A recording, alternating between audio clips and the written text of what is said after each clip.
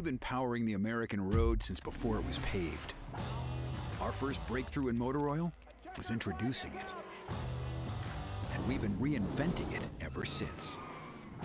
From the world's first high-mileage oil to the world's first synthetic blend.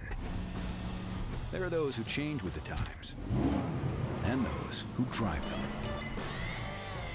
Valvoline, the original motor oil. The Falken Azenis RT660 is the enthusiast's choice for ultra-high performance. Engineered for predictable handling and stability, the RT660 provides maximum traction both on and off the track. Your competitive edge has arrived with the Falken Azenis RT660. Hawk Performance packs 100 years of friction dynamics into every product. Backed by Carlisle Brake and Friction, the world's premier innovator of industrial brake and friction components, Hawk leverages R&D tools and motorsports experience to deliver uncompromising performance on the street. There's no reason to settle for less. Choose pads that are race proven and street legal. Find the Hawk Performance brake dealer near you at hawkperformance.com. Here at FCP Euro, we take pride in the fact that each and every one of your orders is picked, packaged, and shipped by a fellow car enthusiast. We understand that you need the right parts and need them fast to complete that next project or get your daily driver back on the road. Take Roberto, one of the pickers in the distribution center and one of the key pieces to making sure the right parts arrive at your door. When he's not at FCP Euro, Roberto is driving his Mark V R32 to various car shows around the Northeast. When he's picking orders, he puts himself in your shoes and understands that you need the right parts to arrive at your door, so he takes the utmost care in making sure he puts the correct items in the box. To learn more about us, head to fcpeuro.com.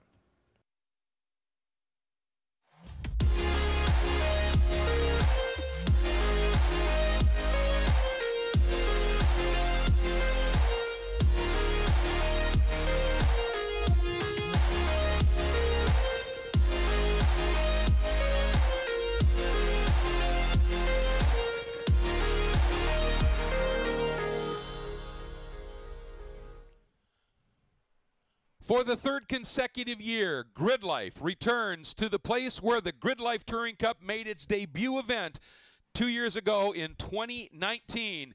It is time to go racing for Race 2 of GRIDLIFE's Midsummer Meet at Mid-Ohio Sports Car Course. Hi, everybody. I'm Greg Creamer, joined by Alex Moss, winner in the Street Mod category in Time Attack in track battle last year. Great to have you with us again here, and really excited about this one.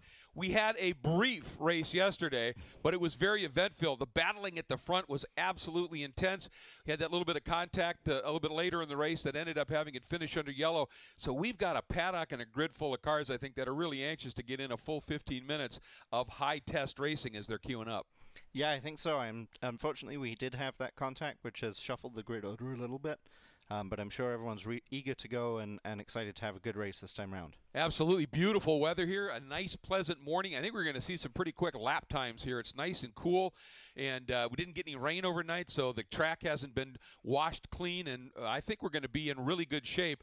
Looking forward to this one to get underway. Second of 4 races. This one really critical here because how you finish in this one will determine where you start in race 3, except for the top 10, and we'll talk about that in a moment. So you got to get a good finish here. You could find yourself really just falling behind throughout the rest of the weekend. That's right, yeah. So the finishing order for this race is going to set the grid, with the exception, like you said, of the top 10. Top 10 finishers are going to go into a one-lap shootout-style qualifying session to reorder themselves for race 3. And we were talking about the conditions. How about this? Just got an update. Track temp sitting right in the 90-degree range. So it's just superb for these tires, and it's going to be a great battle. Today's grid was based on fast laps from yesterday, and a couple of the players that had issues in the race did get some good laps in before that happened, so they're not going to be hurt too much by that. That's right. Yeah, everything, you know, because it's fastest lap from the race 1, even those that didn't finish the race, as long as they set a good lap, they were able to have a good qualifying position for this race. So most cars are where they should be, really. And as you can see from this great drone shot following this track around, let's give you a look at the Mid-Ohio Sports Car Course. It's a busy place. It is 2¼ miles. They pack 13 corners into it, and it is a twisty roller coaster ride. You can see right there, start-finish line. That's where we'll do restarts, but the original start will come. We'll explain that. Turn 1, fastest turn on the track, one of many. That is a blind turn-in under a bridge. The keyhole, huge. You got to late apex that, get a run out. Right about there is where they'll be getting the green to start the race. Through that kink, it's flat out. Big braking into the section called Madness, up and over that S's. Right there is a blind turn in, another one right there with a crest right at the apex that drops off very abruptly. This place is packed with blind turn-ins, big commitment corners, and you can see the elevation changes around the track. It is an absolutely superb driver's test. It's a driver's track, Alex. Absolutely, it's a driver's track. This is going to separate those who really drive well and are able to hold that high commitment, as you say, from the others, the ones that are a little more conservative maybe. But a lot of people know this track very well and are going to be able to take full advantage of it. I just saw Eric Kutla working hard to get heat in those rear tires as he was pitching that Civic around pretty abruptly. He won it yesterday from pole, and that's where he will start again. Starting second, the guy who finished second yesterday, Tom O'Gorman, and a good weekend for him thus far. Then Luke McGrew will start up in the third spot. Couple of wins for him this year. Tom, by the way, has a number of wins as well. Luke McGrew, couple of wins this year, had a great run yesterday. DJ Alessandrini, one of those guys caught up in that incident, but had turned the fourth fastest lap. He will start fourth. Aaron Lichty comes in leading in the points. Lost a couple of points in that run yesterday. He will start in the fifth spot. Finished fourth yesterday. Jeremy Swenson, with his third place finish yesterday, closed up on Aaron just a little bit. He's only 6 behind now in the number 30 Corvette. The number 14 of Emil Tab will start 7th. He had a mechanical issue in the race, ducked into the pits, came back out, but he had put in a pretty decent lap. Then starting in the 8th spot will be Eric Jensen, who finished 6th yesterday. This is a big one here. Starting in 9th, big shout out to Scott McGee in the number 27. Not only getting his first points yesterday, but his first top 10. Well done for him. And then starting in the 10th spot will be the number 13 of Ryan Upham, finished 7th yesterday. 9th place finisher yesterday, Louis Chatroub. He will start in the 11th spot in his number 26. Starting in the 12th spot, Daniel Howard. How about this? His first event, I think, is right here this weekend. First race, pops in a top 10 finish. Not too bad. Watch for him today in the number 188. Starting 13th, due to a 4-place grid penalty for instigating the contact yesterday, Andy Smedegaard in the number 212, that Honda S2000. So he will start back. He's a multiple winner this year. Starting in the 14th spot, the 101 of Gary Gimbel. Starting in the 15th spot, the number 28 of Steve Pruden. Starting 16th, the 92 of Marcus Luttrell. Starting 17th, the 187 of Chris Adams. 18th, the 33 of Justin Lee. 19th, the 42 of Zach Lavoie. Starting 20th, the 202 of Jake Price. 21st, the number 3 of Eric Meadows. Starting 22nd, the number 113 of Wes Penn. Starting 23rd, the 484 of Matan Rosenberg. He had a mechanical issue in the very early run yesterday. He's going to be hungry today. Starting 24th, the 159 of Josh Rubenstein. Starting 25th, the 24 of Dustin Barty. Starting 26th, the 213 of Scott Robertson. Starting 27th, the 102 of Andrew Wark. Starting 28th, the 18 of Colton Wade. 29th will be the 261 of Brad Kasiba. 30th, the number 6, Ryan Kristoff. 31st, the 515 of Thomas Moss. 32nd, the 106 of Michael Kritikos. 33rd will be the 898 of Brian DeFries. Starting 34th, the 541 of Seth Gable. 25th will be the 182 of Max Lupfer. Starting 36th will be the 34 of Austin Hertel, who's good, very quick driver. He had a problem yesterday, couldn't even start the race. I think it was a gearbox issue. And then starting in the 37th spot, the 777 of Ron Solomon. Here's the thing I wanted to mention. Smedegaard, he was found to be the guy that instigated the contact with DJ. When they got back, as I understand, Andy, he didn't even start working on his car. First thing he did was go over to DJ and say, what can we do to get you fixed? I feel terrible about what happened. Let's get you up and running. They got DJ fixed. Then they got Andy's car going. Yeah, that's right. So as soon as the race was over, they came in. Andy and Ron actually both went over to DJ's pits and started pulling that car apart and seeing what the car needed. As soon as those guys were squared away, that's when Andy came and joined the rest of his team to work on his own car. Yeah, fantastic. Another story, we're going to talk about that kind of camaraderie once we get this race going and underway. But field now under the control of Eric Kutel as he's bringing it up. And right past that kink is where the green flag will fly. And we will be racing for race 2 here as we set sail. And there is O'Gorman, that blue and black Honda on the outside of Cotil. And we're green! Underway here, and a big move again. Jeremy Swenson jumps to the outside. That V8 in that car gives him great torque. He's going to edge along. Now, can he close the door on O'Gorman? He cannot. We're 3 abreast into turn number 4. That's why they call it madness. It's just insane running 3 abreast there. And there's still 3 abreast, up and over the top. Now they tuck in a little bit, and it's O'Gorman. But look at this. Swenson not giving up. Finally, he tucks in behind O'Gorman. Coutil staying right on his shoulder. Coutil will have the inside line for the next corner. Great battling already. Coutil is through on Swenson. What a move. And look at Emil Tab moving up, getting by Lichty as well. That is the battle for 4th. But Lichty right there on the outside, using the little extra punch of that Cayman. That'll give him the inside now into turn 11. This is just fierce stuff. We haven't even completed the first lap. Yeah, amazing stuff. Going 3 wide through 3 of those corners. Really impressive. Everyone giving each other room, giving each other space. And we've got Tom ahead, followed by Eric Coutil, and then Jeremy Swenson dropping back into 3rd. Just a little bit of a gap then back to Lichty there in 4th. So we watch them now through that very fast turn number 1. Boy, do you flow speed here. This is very much a momentum track. Oh, the big off. Does he gather it up? Cars diving everywhere. Looks like everybody got through. That was a big moment and a great save. It's still Tab sitting there in that 4th spot at this stage. I believe that's DJ Alessandrini that we've got. Oh, sorry, we've got Lichty in 4th and then DJ. DJ is up into 5th. Great run by him for sure.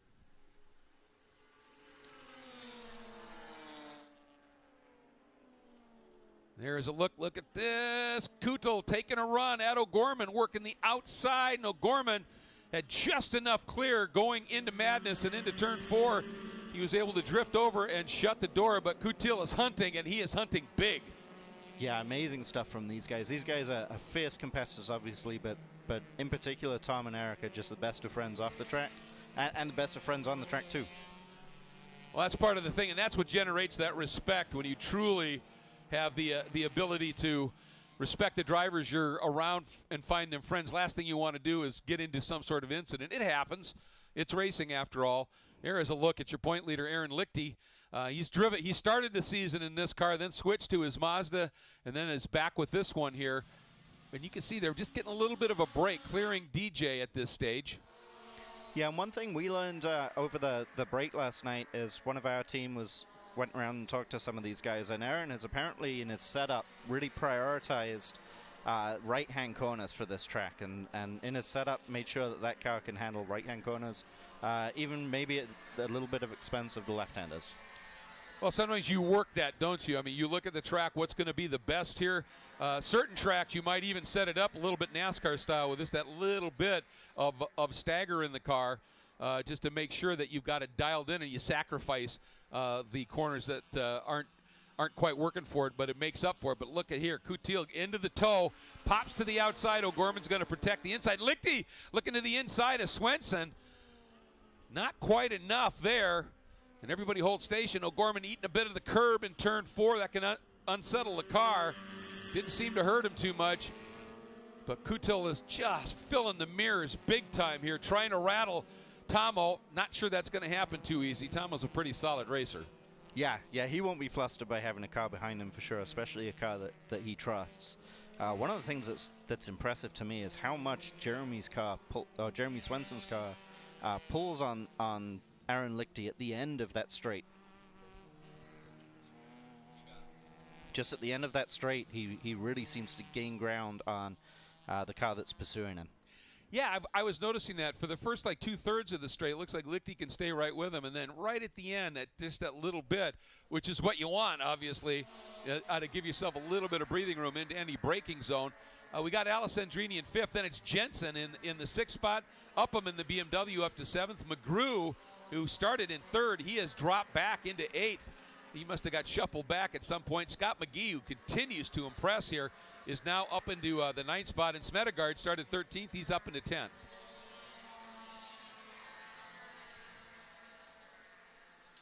This is that crucial keyhole corner.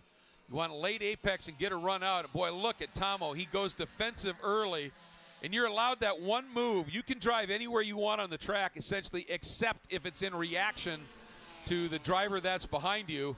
Oh, and Lichty, he got a great run out of the keyhole and has been able to get through, and Swenson didn't have an answer. Lichty now up into third. Yeah, it looks like that time around, Lichty was able to hold that position as he came around Swenson, and for whatever reason, Swenson just didn't pull ahead right at the end of that straight like we saw last time around. Well, this will be interesting now to see if Lichty can run down these two up front. There's that little margin of about, what, call it 5 to 6 car lengths right now. O'Gorman has turned to 136.442.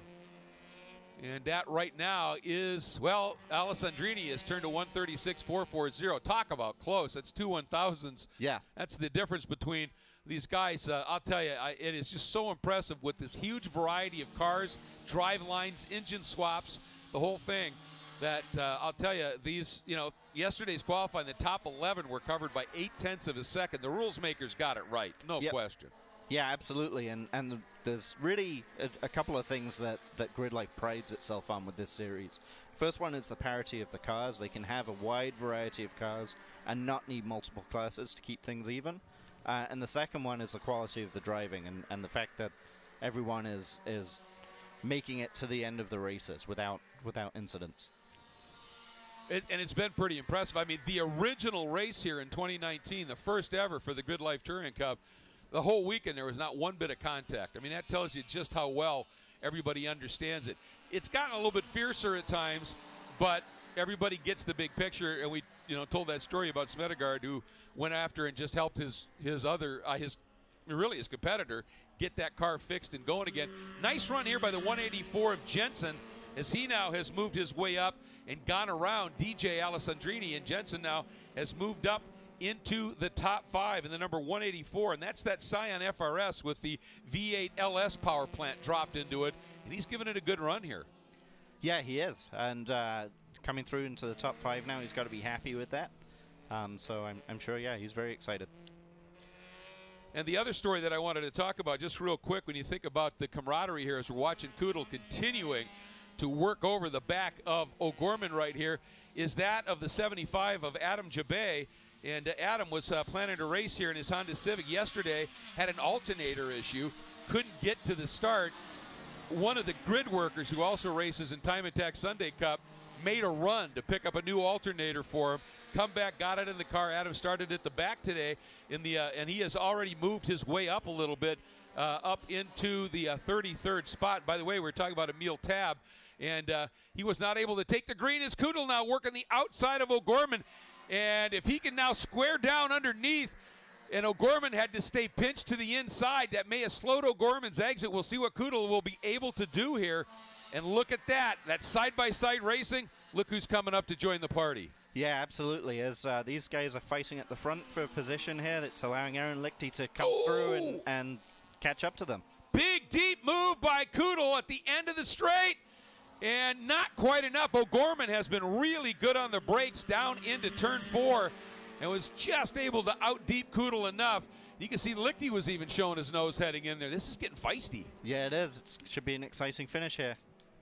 And we're past the halfway point. These races happen in a big hurry, folks, and that's why it's urgent. What I love about this is you basically have the start of the race in the first 3 laps or so, and then the finish of the race, and all the middle stuff that sometimes can drone on a bit is gone. These are true sprints. Yep. Yeah, and that was part of the idea behind this, as to how do you not just do another endurance series, but get sprint racing into grassroots club level racing, and have those exciting sprint races where everybody is involved throughout the entire race.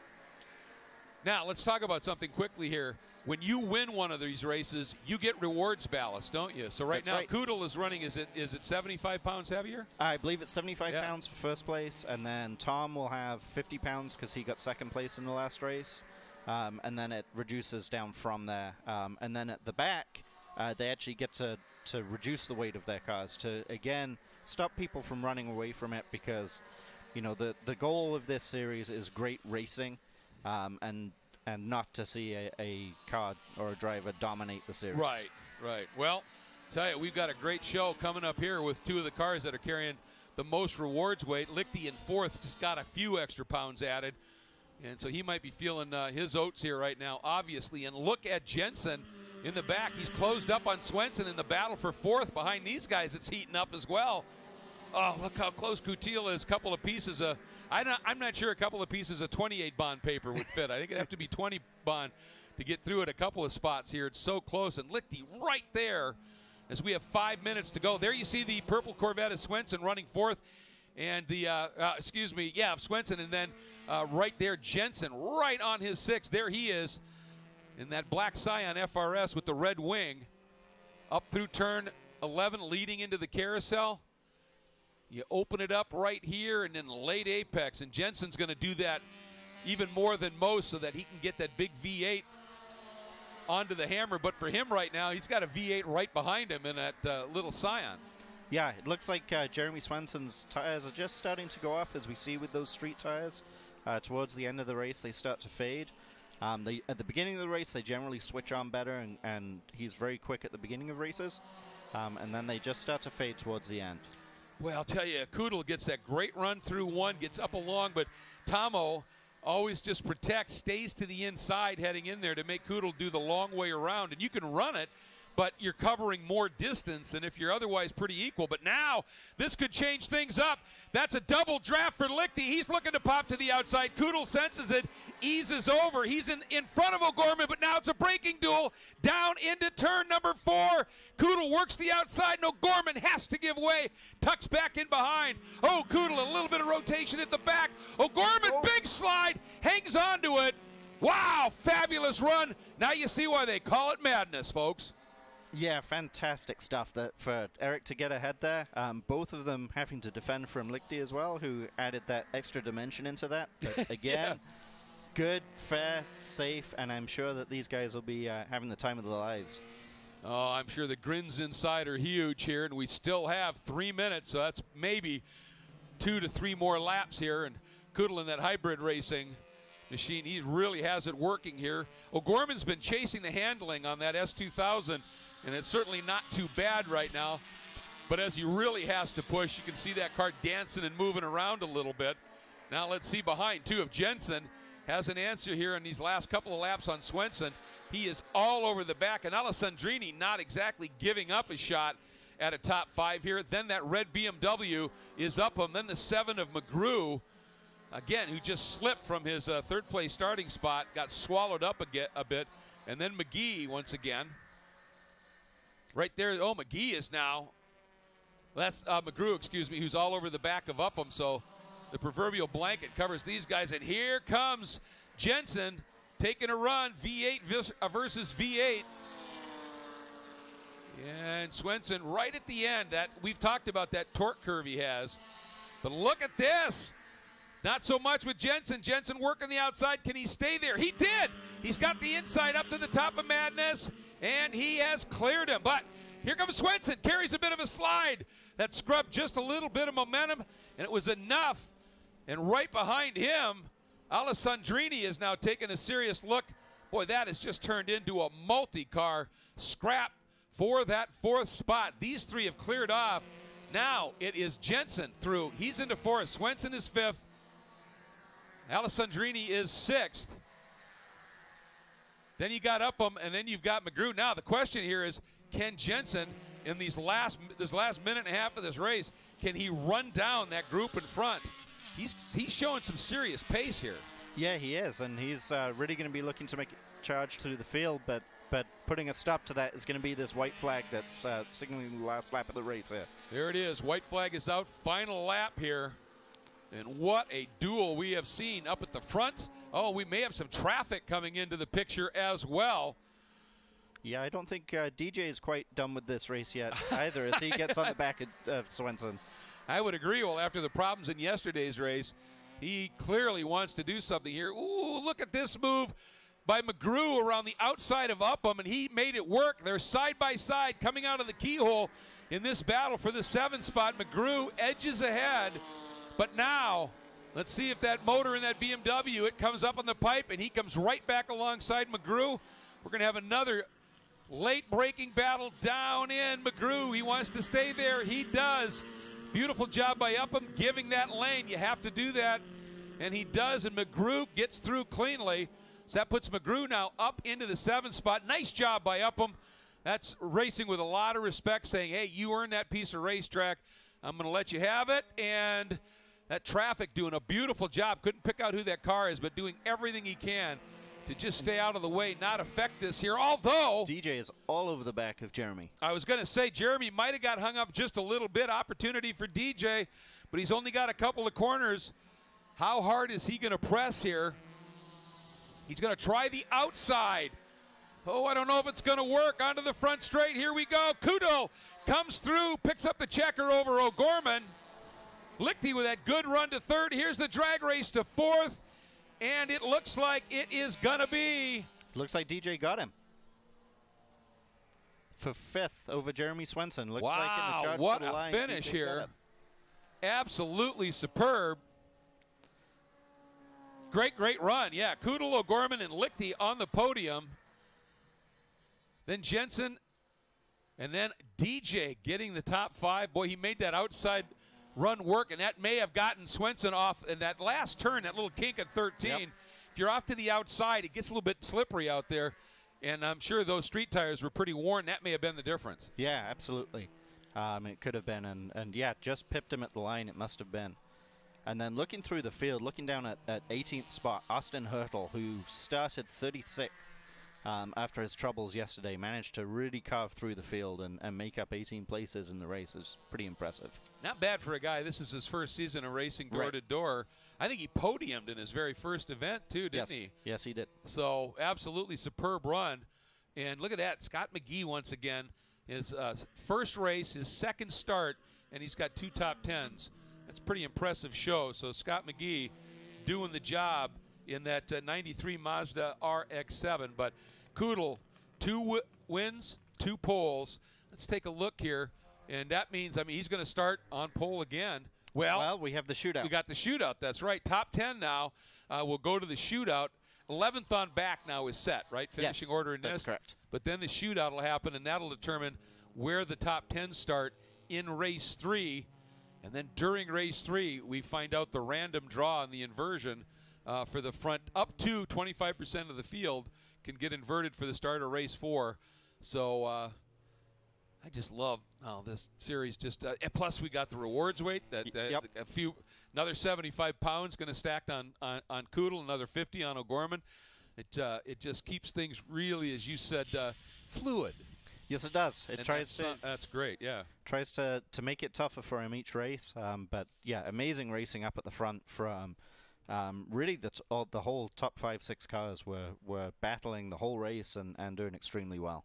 So here's a question for you. If your car's working really well right now, and you got to think the guys in the top 5 have to be pretty happy with how things are going, how much do you change the car for this shootout and then have to get it changed back? Or with a 15-minute race, are you basically running qualifiers anyway? Yeah, I don't think they have a huge difference in setup between qualifying and the race. And if I was one of those top 5-6 guys, I wouldn't change a thing. I'd just run it back the way it is. Absolutely. Wow, what a race. This is what GRIDLIFE Touring Cup has become known for, to be sure, and it just continues. What a battle. Multiple battles throughout the field, and we can't wait for the next one. Coming up next, we're going to see some time attack action, and we're going to have Abe and Adam will be taking you through those. Then Alex and I will be back.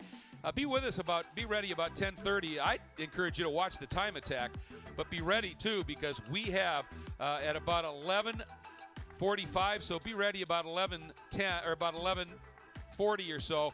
That shootout's going to be happening. We're going to be bringing it to you, and that single car, NASCAR style single car qualifying, isn't it? That's right. So we get 10 cars. We get to watch the whole lap because they get the track to themselves to try and set that lap. An out lap, a fast lap, and then in, and as you're coming in, the next guy goes. So it's going to be great. You're not going to want to miss that. So thanks for tuning in here for this second race of 4 on the weekend for the GRIDLIFE Touring Cup. We've got the shootout coming up next, but right after us, it's time attack track battle time here at Mid-Ohio.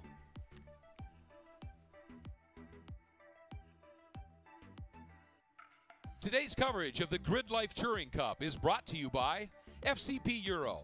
Every part you buy is guaranteed for life. Falken Tire, competition-proven performance. MOMO, the official safety partner of GRIDLIFE. Hawk Brakes, race-proven, street-legal. And Valvoline, Valvoline VR1, available at Advanced Auto Parts stores.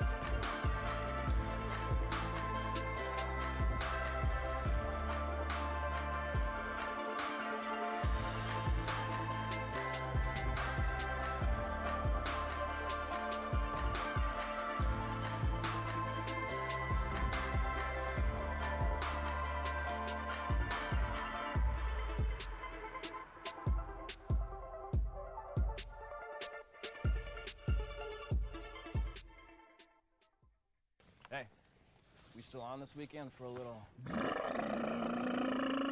know it. I'm in desperate need of some. What about you, Jim? No, my sister's getting the wedding. She's getting married, so. When adventure calls, make sure you're ready to answer. STA-BIL 360 ethanol treatment is specifically formulated for year-round use, so your engines will be ready when you are. Ready, willing, stable. The next generation of auto detailing is here, where simplicity meets performance. 303 graphene nanospray coating. Get a year of protection from a powerful graphene oxide formula. A formula that sends water flying off surfaces, keeping water spots at bay. Go beyond wax, beyond ceramic. Graphene nanospray coating from 303. The Falken Azenis RT660 is the enthusiast choice for ultra-high performance. Engineered for predictable handling and stability, the RT660 provides maximum traction both on and off the track. Your competitive edge has arrived with the Falken Azenis RT660. Here at FCP Euro, we take pride in the fact that each and every one of your orders is picked, packaged, and shipped by a fellow car enthusiast. We understand that you need the right parts and need them fast to complete that next project or get your daily driver back on the road. Take John, our quality assurance specialist. He's normally found in the distribution center quality checking your orders, but he's also often found out on track in his Audi TT-RS, putting parts that we sell to the test, such as upgraded track pads and suspension components. John understands how important it is for you to trust the quality of your parts, whether at the limit or just simply going to the grocery store. If you want to learn more about us, head to fcpeuro.com. Welcome back, everybody, to Grid Life Live. We are ready for track battle heat number 4. This is Saturday morning. Day 2. And drivers are out on track here in Group A. Yeah, just kind of rolling out, getting our warm-up laps in. Seeing a lot of the heavy hitters I was hoping to see out there this morning. Yeah, weather's pretty good. A little bit of a breeze. It's not too warm out. I would expect that if Ferris is going to go for it this weekend, it'll probably be right now. Yeah. Some additional rubber laid down on the track just before this with GLTC race number 2. And we're hoping that he was complaining about a greasy track a little bit yesterday. Yeah. Hopefully that's been resolved. It seemed like GLTC times were pretty good. So hopefully the track's there. So hopefully we can follow along with Ferris to see just how fast a car can go in class. He already set the track record in unlimited class and also the class record for track modified class yesterday. So he barely edged out James Houghton's previous record by 0.08 of a second. So I'm sure that he's really not comfortable with that. Faster, though, is faster. Sure, but Ferris's kind of theme this year has been I want to beat it by a huge margin. So, and definitely one of the best sounding cars in glorious. the grid. But we've got a 4-rotor RX-7 not that far behind. Yeah. So really, really special cars. The way that car moves off a corner is insane. So also on track, Eric Dewey DeWitt working through some mechanical things yesterday. Back on track here again this morning, as is Nick Kors, who might have the one of the highest horsepower cars in the street modified class this weekend with his I was shocked 8th Gen to hear Civic. that. Makes 650, you said? It's a lot. That's crazy. And he's got an aftermarket ECU and a bunch of exotic traction control functions, and so he said the car's pretty hooked up. I'm excited to see someone really make an honest effort at street mod with a front-wheel drive chassis. Absolutely. It's not really been a thing we've seen in the past, and even if he's just going after the front-wheel drive street mod records, there's a lot of room there. Yeah, absolutely. Especially given that you can run a 285 tire in the front-wheel drive class for street mod. The door is open. Yeah. If you can put enough tire in, I think you can get the grip you want. Man, look at that car move. It's really awesome. So Ferris coming around here, making his way past start finish. 123, 425. So not faster, but very, very close. Consistent at times with yesterday. Yeah. But I think he said he probably only gets 1 hot lap per session, maybe 2. So I would expect him to be cooling down here, and if he's going to give it another temp, it may be a few more laps before that happens. Yeah.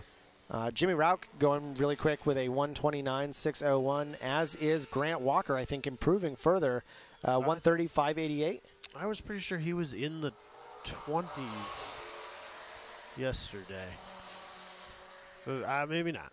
Also quick, Ryan Matthews, 132, 422, and Carswell with a 133, 143.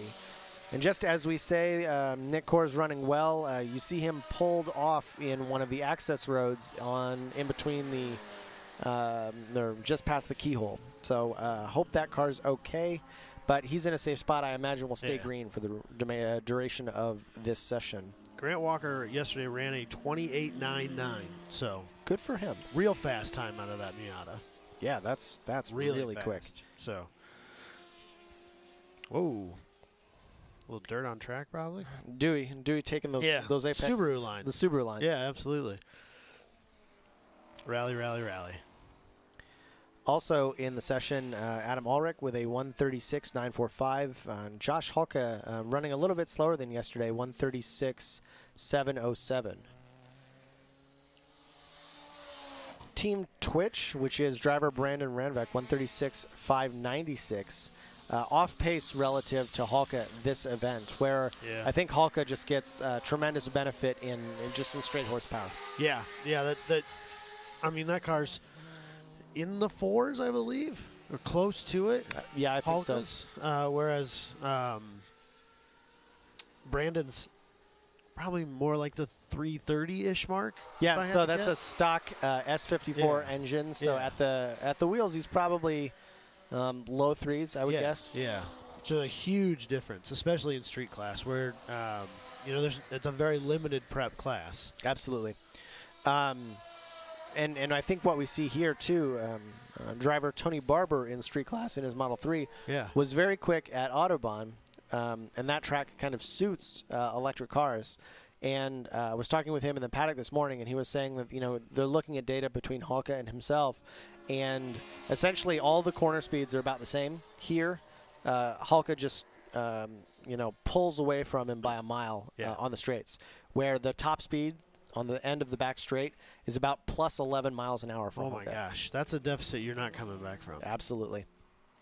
11 miles an hour. Holy cow. That's a big number. That's a huge number. And so, with Hulka's car not only being lighter, but having more horsepower in the class, it's pretty tough. 22.659. That's a big jump. Ferris just killing it there. A 22.6. Holy cow. Wow. That's incredible. almost a full second off of the previous record. Good this for him. weekend. Almost a full second. Little smoky on track. I don't know what we've got here. It looks like that's Michael Almick. Hopefully, again, that car is all right. But there is a lot of smoke there. It is a Subaru. He's not getting out of the car, so he must not be too terribly concerned about it. Obviously, it's always best to stay in the car unless you are certain it's on fire. It looks very hot. Yeah, well, funny how track cars get that way. Indeed. But I would imagine we're going to see at least a local yellow here. He's on the straight, but car's moving really quick there. Wouldn't want the possibility for an incident. Good grief, Ferris. Congratulations. Yeah. Certainly one of the hardest working guys. Absolutely. You know, like we talked about yesterday a little bit, generally speaking, a lot of those unlimited cars, they come with full teams, you know, 3 to 5 people at a minimum. And Ferris is here essentially by himself. Maybe I think he has a helper as needed, but certainly not bringing the crew that most of the really heavy hitter unlimited cars have done in the past. Yep. And I spent some time talking with him in the paddock yesterday, and what he was describing in his car is, you know, just continuing to refine the aerodynamic balance of the car, where he's kind of teetering back and forth between, you know, too much rear end and not enough rear end on downforce, or too much front end and not enough front end. And so it's small tweaks here or there just to make the car feel as neutral as he wants it to be in order to go as fast as possible. I talked to him for a while at Super Lap Battle in April this year, where it was the first event with that new front wing setup.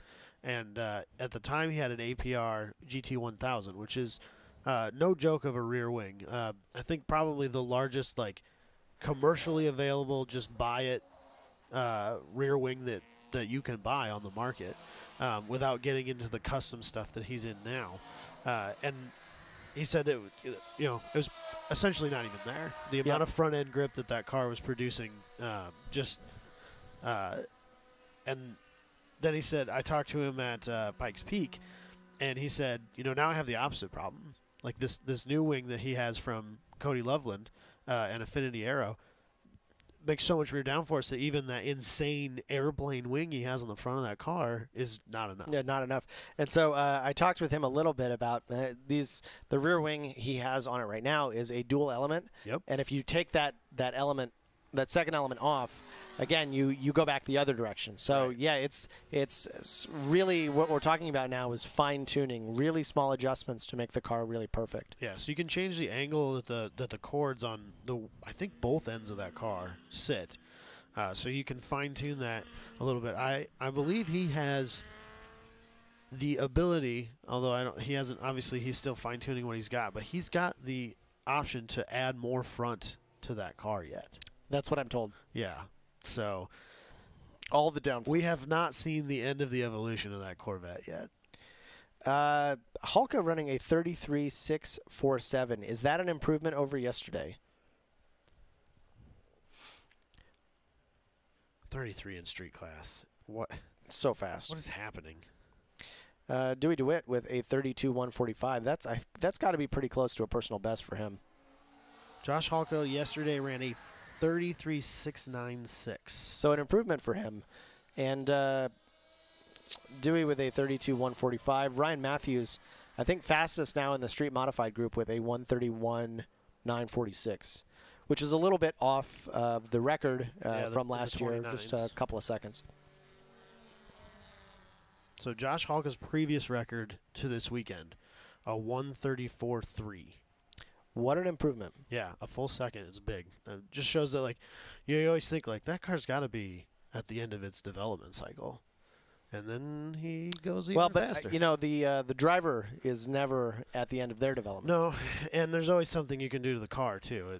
That seems to be a never-ending deal. So about 2 years ago now, Josh Hulka, being a really intelligent person and kind of a competitor and thinker in Time Attack, was inquired to Adam Gerbet, motorsport director, and myself about the legality of putting a Subaru S209 turbocharger into his car. He made a really compelling argument, and it was allowed for the competition going forward in street class. And something that's interesting is that that turbo is, in fact, very expensive to buy from Subaru. Yeah. And we've made some provisions in the rulebook now to allow people to kind of get to that point in terms of airflow and power without necessarily having to buy that particular turbo, because I think from a dealer it's something like $4,000 or $5,000. It was a really, really large amount. Silly. It's a nonsensical amount of money for a turbo. Yeah. And so I think what he had said was he's looking to go to a cheaper option, even though he already has what he has. Sell that one because there's something, that alternative is like, 1/3 the price. Right. Yeah, he can make his money back on it. And I think it's good that you guys changed that rule, allowing more people to be able, in other platforms, to be able to step up to similar points in their car. Yep. And so the motivation was... What is that? Is that a dog? It looks like a dog or a goat. I think it... Is it fake? I hope it's fake. But the motivation was, well, if the top cars have this horsepower potential because of this amount of airflow from a turbocharger, for other turbocharged cars, can we open the rule to allow everyone else to get to that point without raising the ceiling? Because we think that the balance of performance in street class right now is actually pretty good. Right. And you have drivers like Brandon Ranvik in Team Twitch who, in not every track, but for the duration of the season, is a very close competitor to Josh Holka. Well, and street class rules would allow Brandon to modify that engine and make more power if that's what he wanted to do. Yeah, he's got a sealed S54 right now. Potentially that's the risk of reliability, which I think is the whole purpose of that car for him. Yeah. So I understand why he may not want to, but if he really wanted to chase Holka at every track that we go to and not just have that advantage at some of the tracks. Yep. He could, the class allows for cam changes and mildly built motors. High compression pistons, the and E85, and a number of other things. To make more power and be more competitive at tracks that he can't keep up with. I think the challenge with that car is that its primary purpose is reliability and fun. Right. And it's a slippery slope when you start opening up that engine. Well, and he already has a competition time attack car. Yeah, if he wanted, that is crazy. If he wanted a car that he could chase the pointy end of the stick with, he'd be here in Street Mod with his Evo. Yeah, it's funny, that class that car as it's configured would only take a couple of small changes, I think, in order to be like fully compliant for the street modified class. Previously, it was in 2016, he won the track modified season championship in that car, and we're nowhere close to those times anymore. Ferris has really just raised the bar.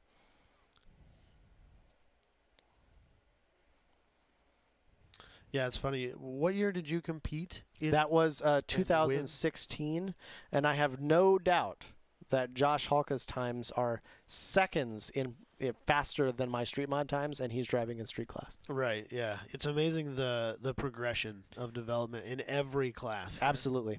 I remember GRIDLIFE Midwest 2016 was my first event that I had ever attended as GRIDLIFE, and I remember Professional Awesome was the first team that we were aware of that went under 130 in any car at Gingerman that was, a production-based car. Yeah, any tin top production-based car. And now there are track-modified cars that routinely go under 130. I would venture to say that I would be disappointed if a street mod car doesn't do that in a couple of weeks. It's really hard to say. Yeah. I think the potential is there, and I think the front runners of street mod, they want it. That's what they want. Yeah, they want it bad. But I just don't know. I think the cars have the potential, but things have to go right. Spring kick off the track just didn't seem like it was there for record times, and Gingerman's a track that those records are so lofty already. Yep. And if everything's not perfect, it's not going to happen. Yep, you're right. Oh, man. We've got the drone pilot harassing the birds here. Chasing another drone, I think. That's insane. Yeah, I think the records at Grid there at Midwest are very, very strong. They're very tough to beat. But Yeah. I know that every street mod competitor is gunning for that 29. Yeah. He's going to feel really bad if he hits that bird. I mean, is he? I don't know, maybe. He'll be all right. So I think track cold here. We're picking up a couple of cars, waiting on Time Attack B to release. But awesome performance by Ferris Khartoumi this morning. Yeah. I have to wonder if now that's done and he'll just put street tires back on and go for track mod times. I mean, he's already got that record too. That's true. Pretty comfortably, no less. Oh, jeez. And I think him and Jeremy Swenson, who's now a GLTC competitor, they were good friends and competitors when Jeremy was still running track mod, and they're still good friends now. And I'm sure that if Ferris is out of the car already, him and Jeremy are probably talking smack with each other about how Ferris knocked him off yet another record. So well, interesting. I am in a Facebook chat with both of those guys, and I wonder if it's already happened.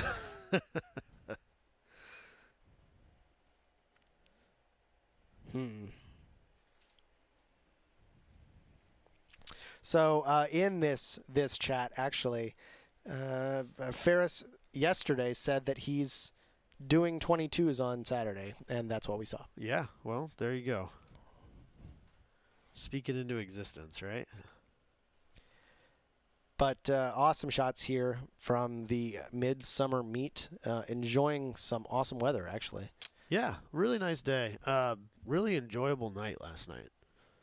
Yeah. Had a lot of fun. And it's nice because, like, it's not so hot that we have to deal with trying to fire up the air conditioner and all that stuff in the trailer. We just left the doors open and went to sleep. Well, you know what? Last night I had to raise the temperature. I went into your house that you drove here yesterday, and immediately was like, Jesus Christ, it's cold in here. Abe, what are you doing? You've never been inside Adams when both ACs are running.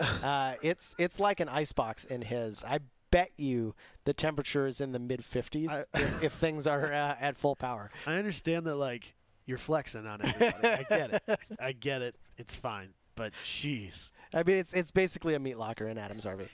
Also, why does any camper in the world have an actual ceramic toilet? That's a great question. It's a real toilet. Well, I can say, yeah, that's very convenient.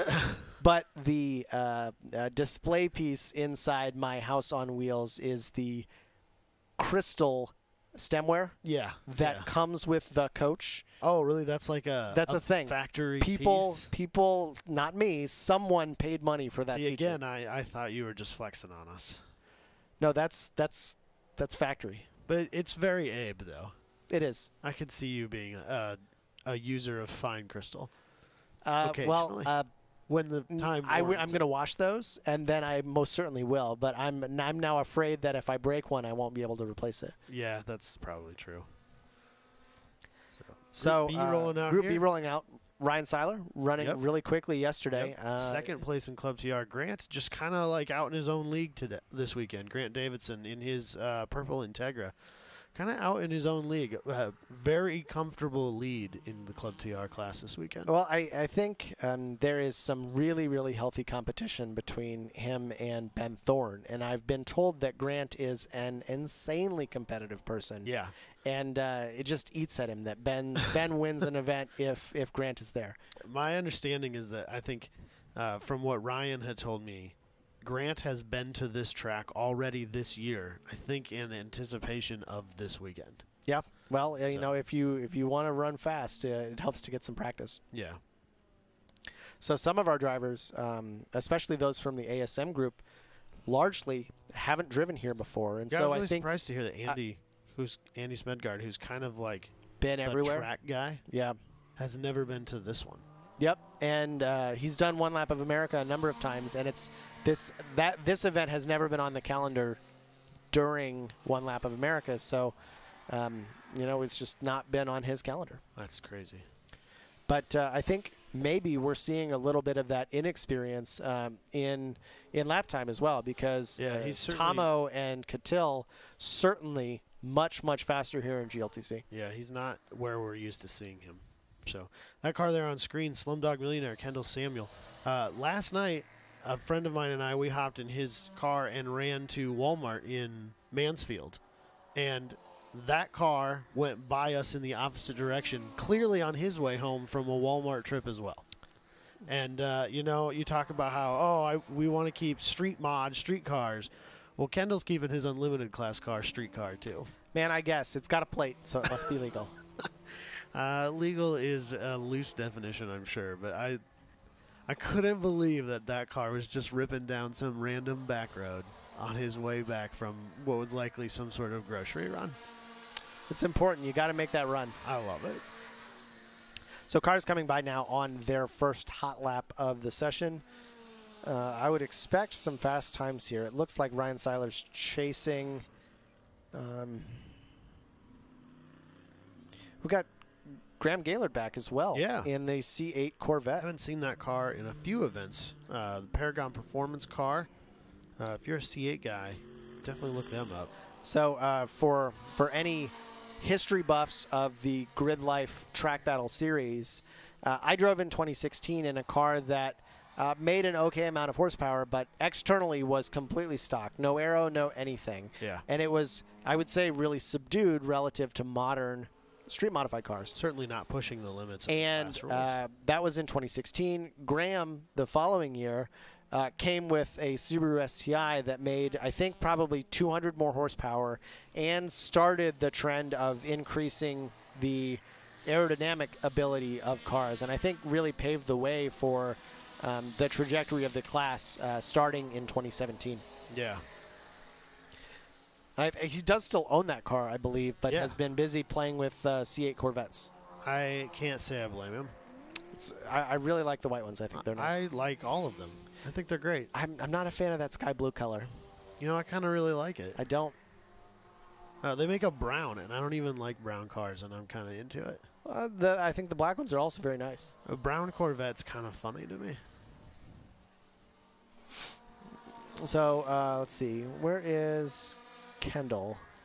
137? 137, that's getting along. I learned that Patrick Doherty is not driving his Type R in Time Attack. He's driving an M3, so 139, 629. Really? I don't know why, because the Type R is also here. That's no fun. That's not what we're looking for. Tony Barber with a 135, 625. Large improvement out of his Model 3. Not that far behind Josh Halka. Josh and Brandon. And will likely be pushing for podium slots by the end of the weekend. Just another, demonstration of electric car performance here in Time Attack. I'm not sure where he's charging. Do you know if there's a charging station here? I don't think there is. I haven't seen one. I don't know. We'll have to talk with him about that. Just getting towed up and down the road, regenning? Maybe. You just have to plug in We've got RV 50 amps up. That's true. There is 50 amp here. Most pro tracks have 50 amp. It's kind of a NASCAR and IndyCar requirement. Yep. Now, I don't know this driver, but I saw him parked over by our tech shed working on stuff today. That is a really good-looking Civic Type R. Looks like a black flag for the FC of Matt Williams. Matt Williams. Naughty, naughty. He's probably thinking to himself, I didn't do nothing.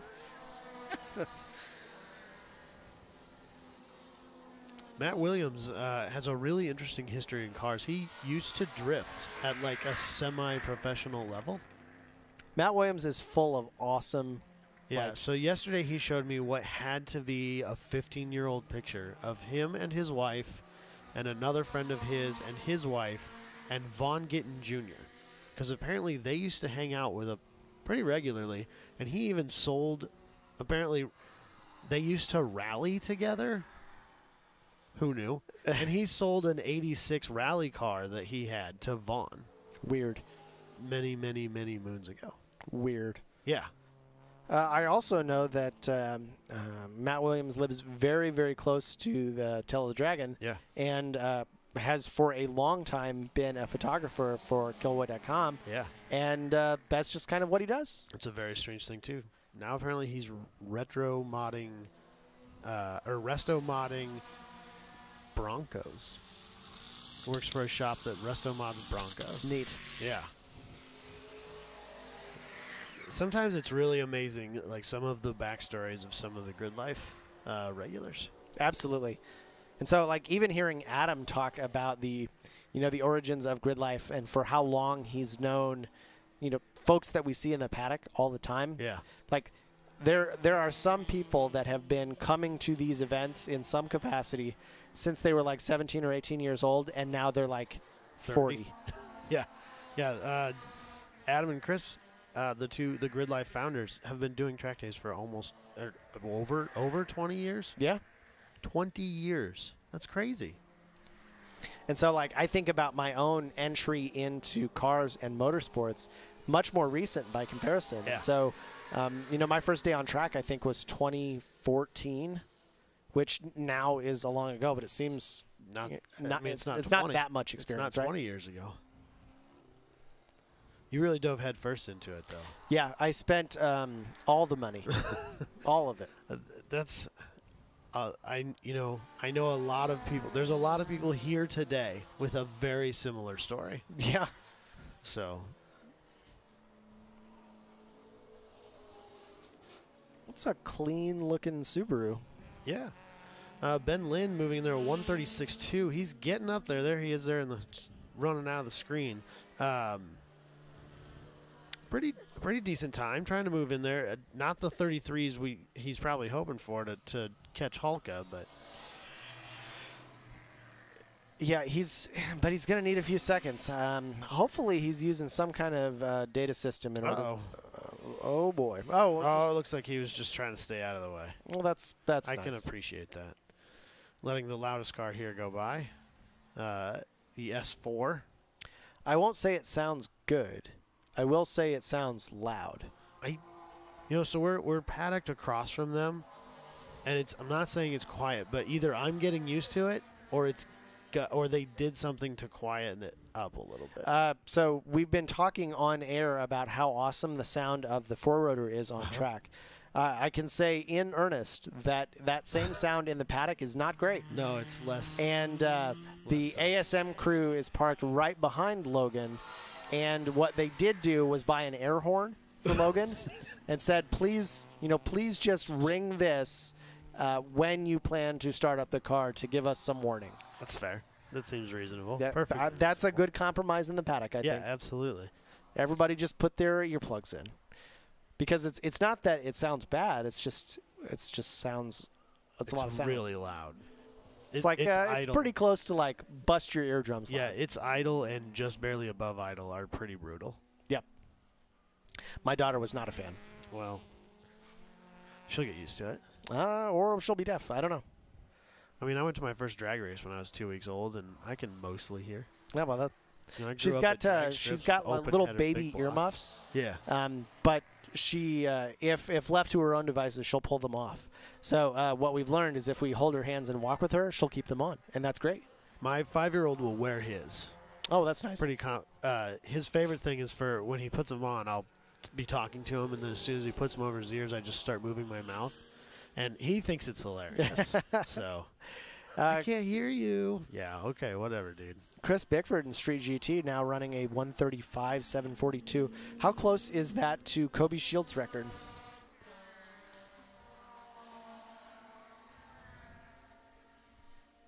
Street GT record right now, previously a 32.8. My goodness, Kobe going quick. Yeah, he's here this weekend as well, but not in his Street GT car. He's co-driving with Club TR driver Jacob Bodenauer. Yes.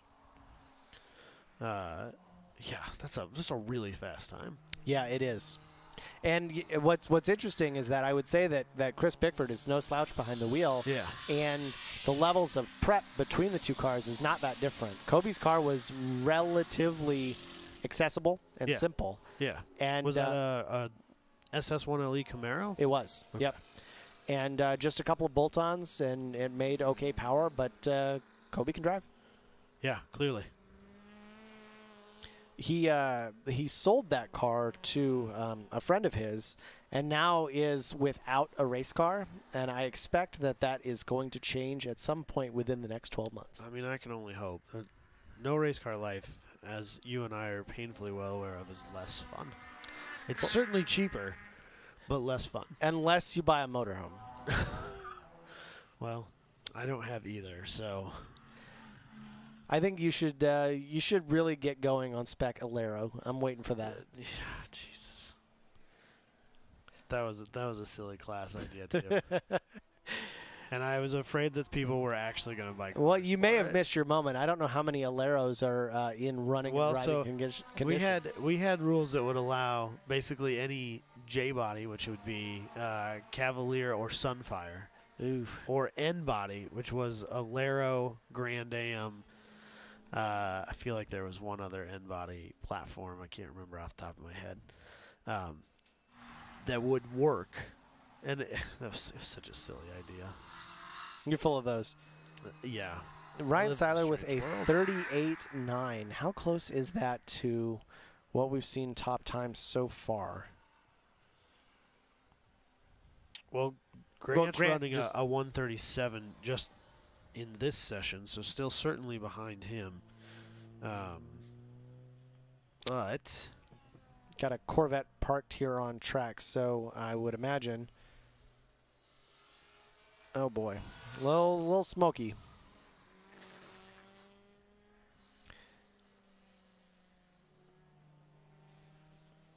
So Grant able to just barely improve his times from yesterday. Yesterday he was a 37.475, so just a tiny little improvement for him. So checkered flag, I imagine that we'll have to get a tow rig out to pull that Corvette back out into the pits. I think in the next session we will have another orange Corvette, if all things have gone well. We thrashed real hard on Dalton's car yesterday. But I think we're there. Well, that's good. I think we've won. Well, the whole front end of that motor was tore off. It's been my experience that a race car is never fixed, and it is never finished. No, gosh. It's always just not currently broken.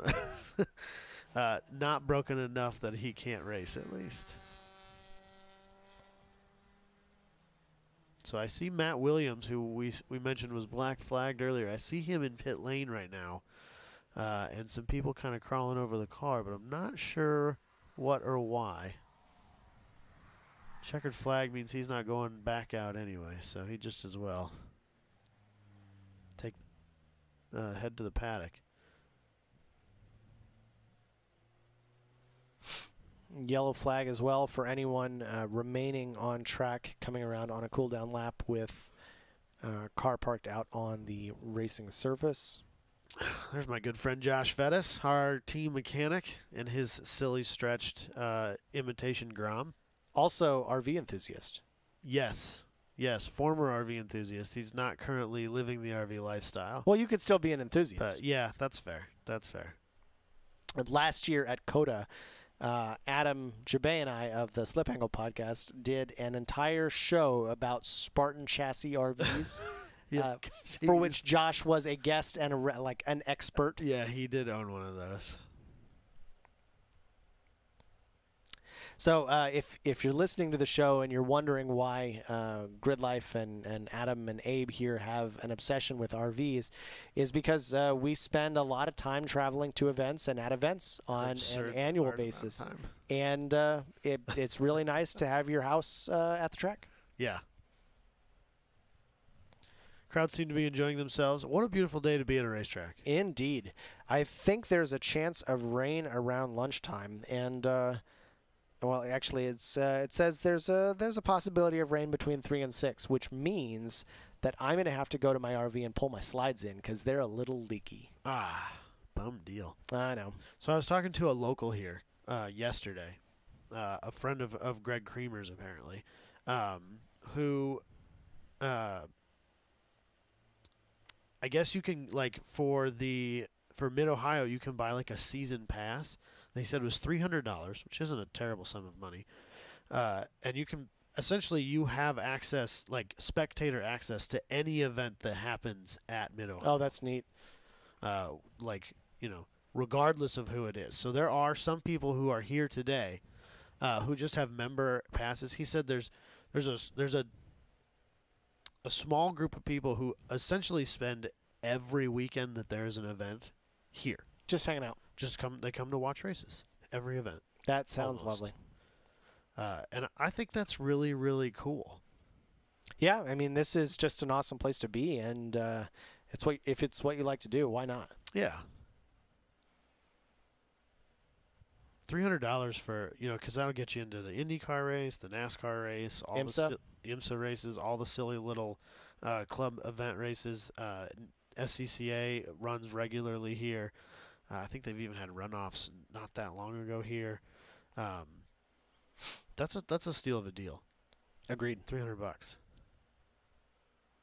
Just don't flip it over, man.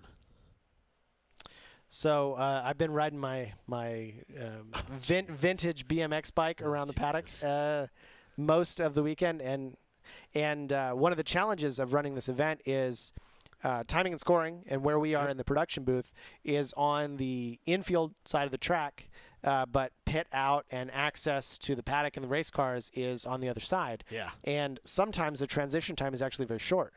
And to walk, you can do it. It's not that far. It just takes a lot of time. Right. So being able to just jog back and forth on the bike has been really great. Yeah, I'm here with an electric scooter this weekend, and I've put some mileage on it. Oh, I have no doubt. So nice to have, though. But gravel here on the infield, that hasn't not worked great well for your scooter. No, there is an upgraded version with air tires and suspension, but that's not the one. You got to get on that. Yeah. So I think now we're waiting on Time Attack C to release. Still probably just a little bit of cleanup. We don't see Matt Williams in the pit lane anymore, but we will get going as soon as we get the release from the false grid. Looks like we're pulling a Corvette now, and hopefully that car is okay. Yeah. Gold Pass track mod competitor. I don't know that we've really seen him before this year. Well, I mean, we've seen him. He's been in a lot of events this year, but I don't know that he's really competed in grid life in years past. Not to my knowledge. And you know, you kind of get used to cars and sometimes even driver numbers. Yeah. When you start calling a number of these events, but that one's I think new this year. I just think it's cool. Like, you know, somebody we're not at least instantly familiar with, and he's Gold Pass. Yeah, the acceptance rate for Gold Pass this year was really strong, and GridLife is very grateful and thankful for the support. The last couple of years for everybody has been challenging, and I think people just want to do track stuff with their buddies. There's Gold Pass for HPDE too as well. That's right. There? Yep. That's cool. So we've got, I don't know if this is Kobe or Jacob driving this session, but going out on a track here, kind of the lead car, so that should be fun. Good place to be. Another PhD Racing Supra. Yep. They've really kind of been the leaders in. There's a lot of cars in the paddock with PhD teams on, or stickers on them. It's a program led by Jackie Ding and his partner Alex Lee, and they're building race cars and they're making people faster at the track. Between sessions, reviewing data, doing some driver coaching. That's kind of just part of the affiliation with the team. Yeah. And everybody's getting faster. That's so cool. I love. They are like the embodiment of Time Attack. Some insane schedule for them this year. 20-some events. Yeah, every single, like basically every single big time Attack event in the country, regardless of organization.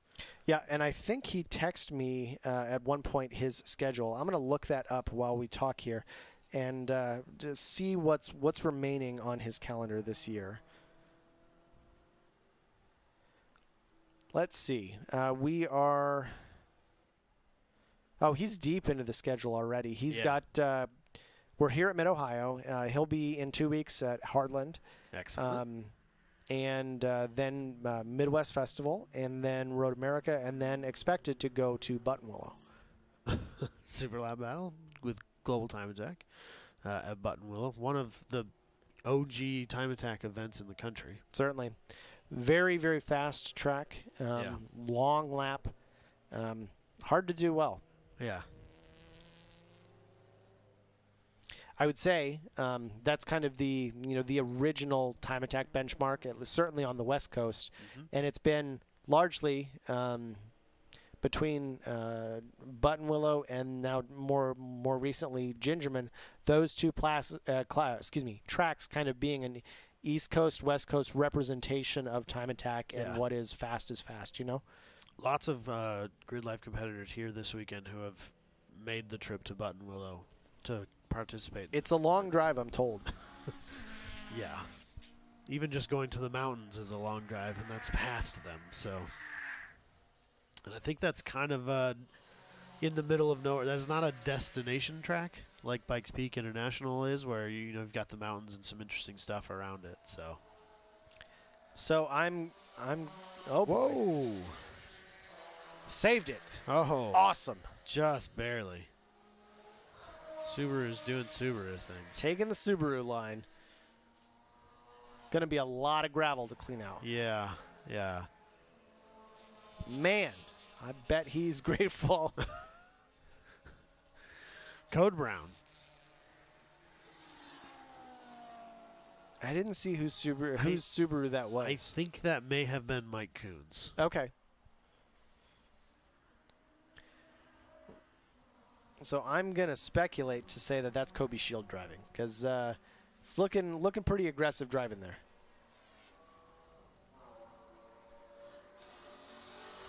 Really chasing that Porsche, looking for that opportunity to pass.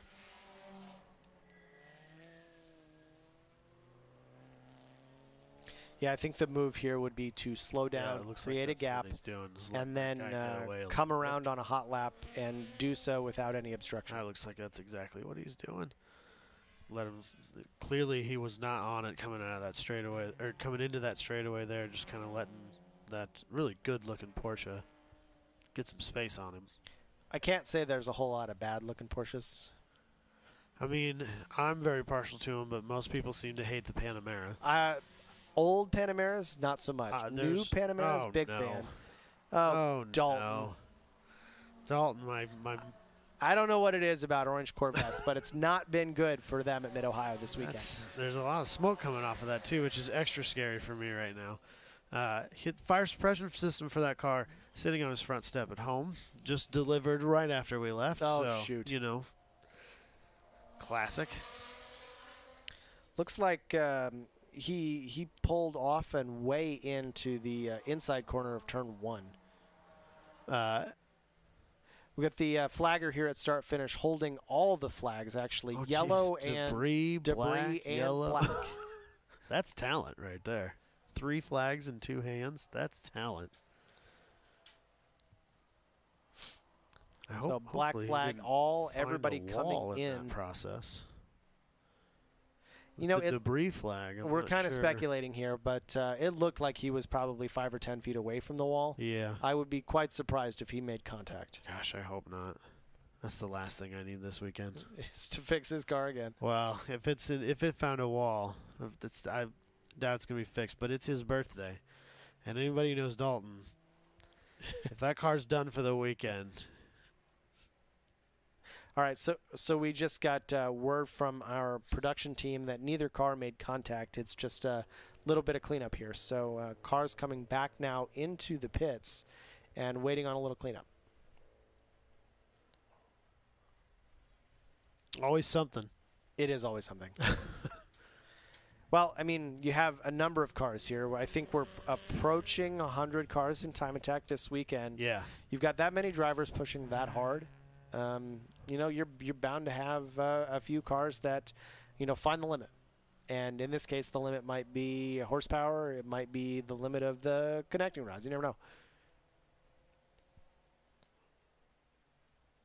think we're just doing a little bit of track inspection here to make sure that the track is clear of anything that's slippery. Getting text messages from friends. Dalton's car just erupted in smoke and he pulled off track. Got it. So hopefully it's nothing. Hopefully it's just something simple that we missed and we can put it back together. Well, I know you were looking for something to do tonight. Now you found it. You know, that's not what I was looking to do tonight. Peter Zhang with a 139.290. I learned that yesterday we saw him off track. It was because he lost brakes. And, yeah. You the worst thing to lose, frankly. Well, on a racetrack, it's not what you want to lose. I mean, even on the street, that's the last thing I'm looking to lose here. Got Lisa Keys on screen here in the car lovingly known as Lil Red. She loves driving that Civic and has a great time on track.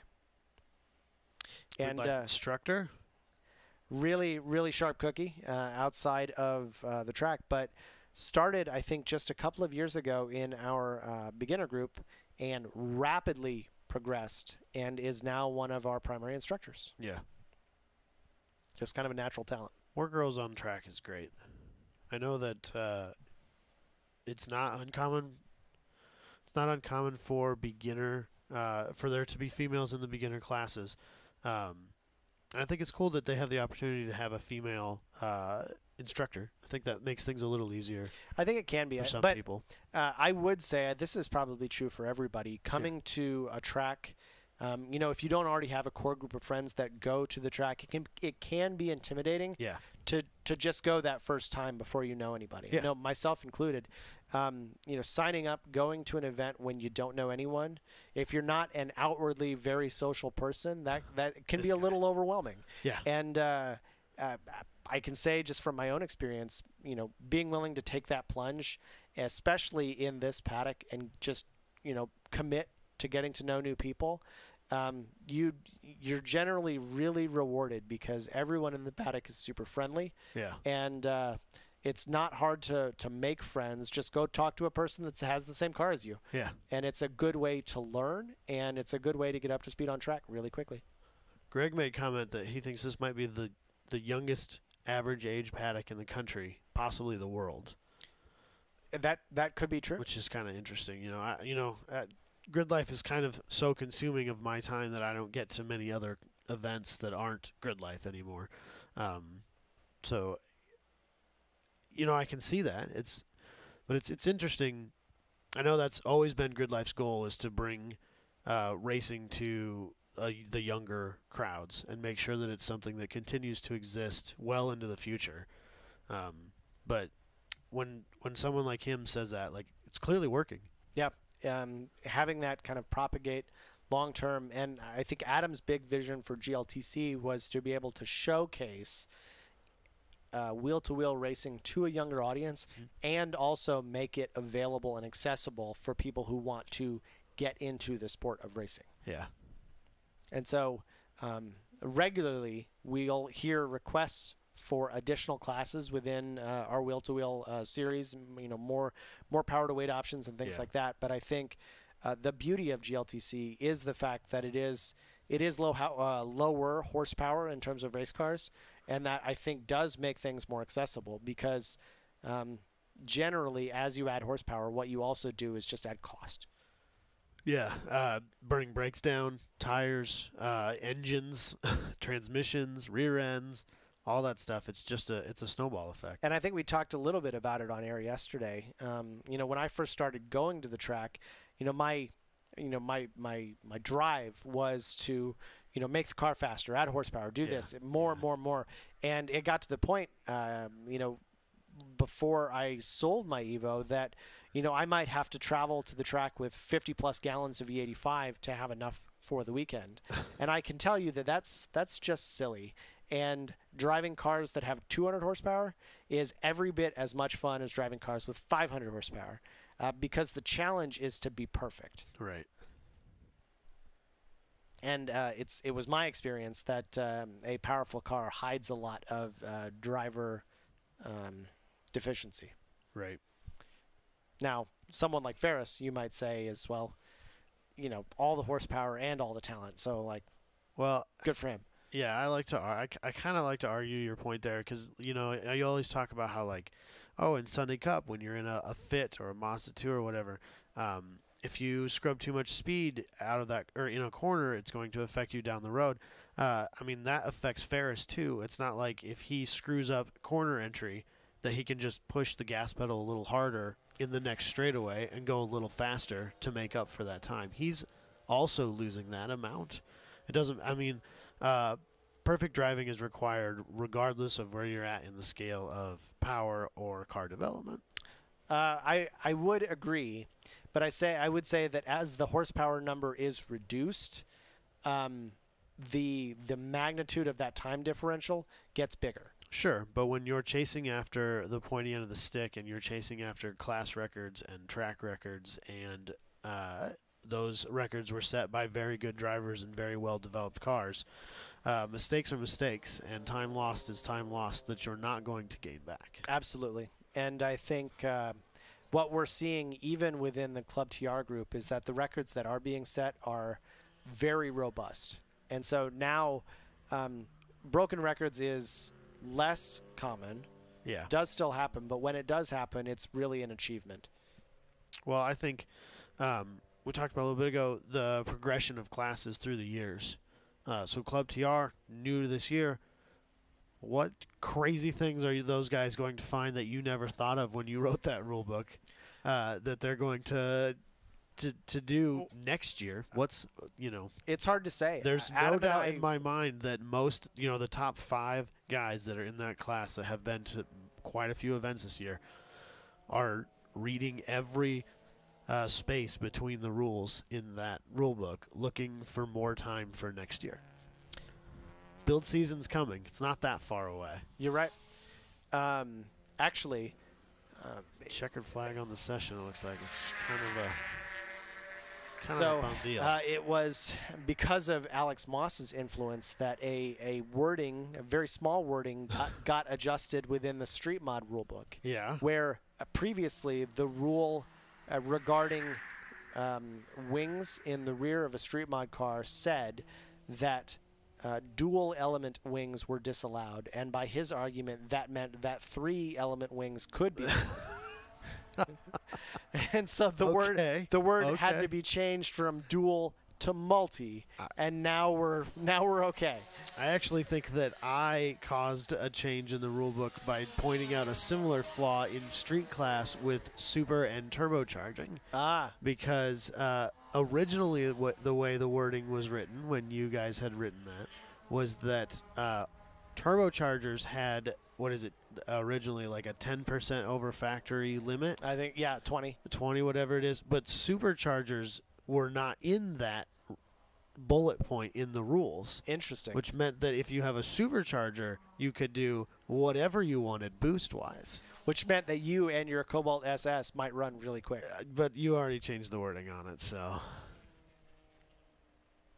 I let that slip without having the opportunity to exploit it. I can say, Adam and I call these things sometimes, we call them Easter eggs. Yeah. And Easter eggs may exist in the rule book, but probably not indefinitely. Right. So sometimes the door is open on purpose just to see if someone will do it. Who's paying attention? But you know, you might be lucky for an Easter egg to be there for a year or 2. Right. There was a period of time in the track mod class that effective flat floors were allowed per the definition of the rules, but that door has been closed because no one really took advantage of it. Track mod's been an interesting class because there's not been that many fully developed track mod cars. Sure. In my opinion.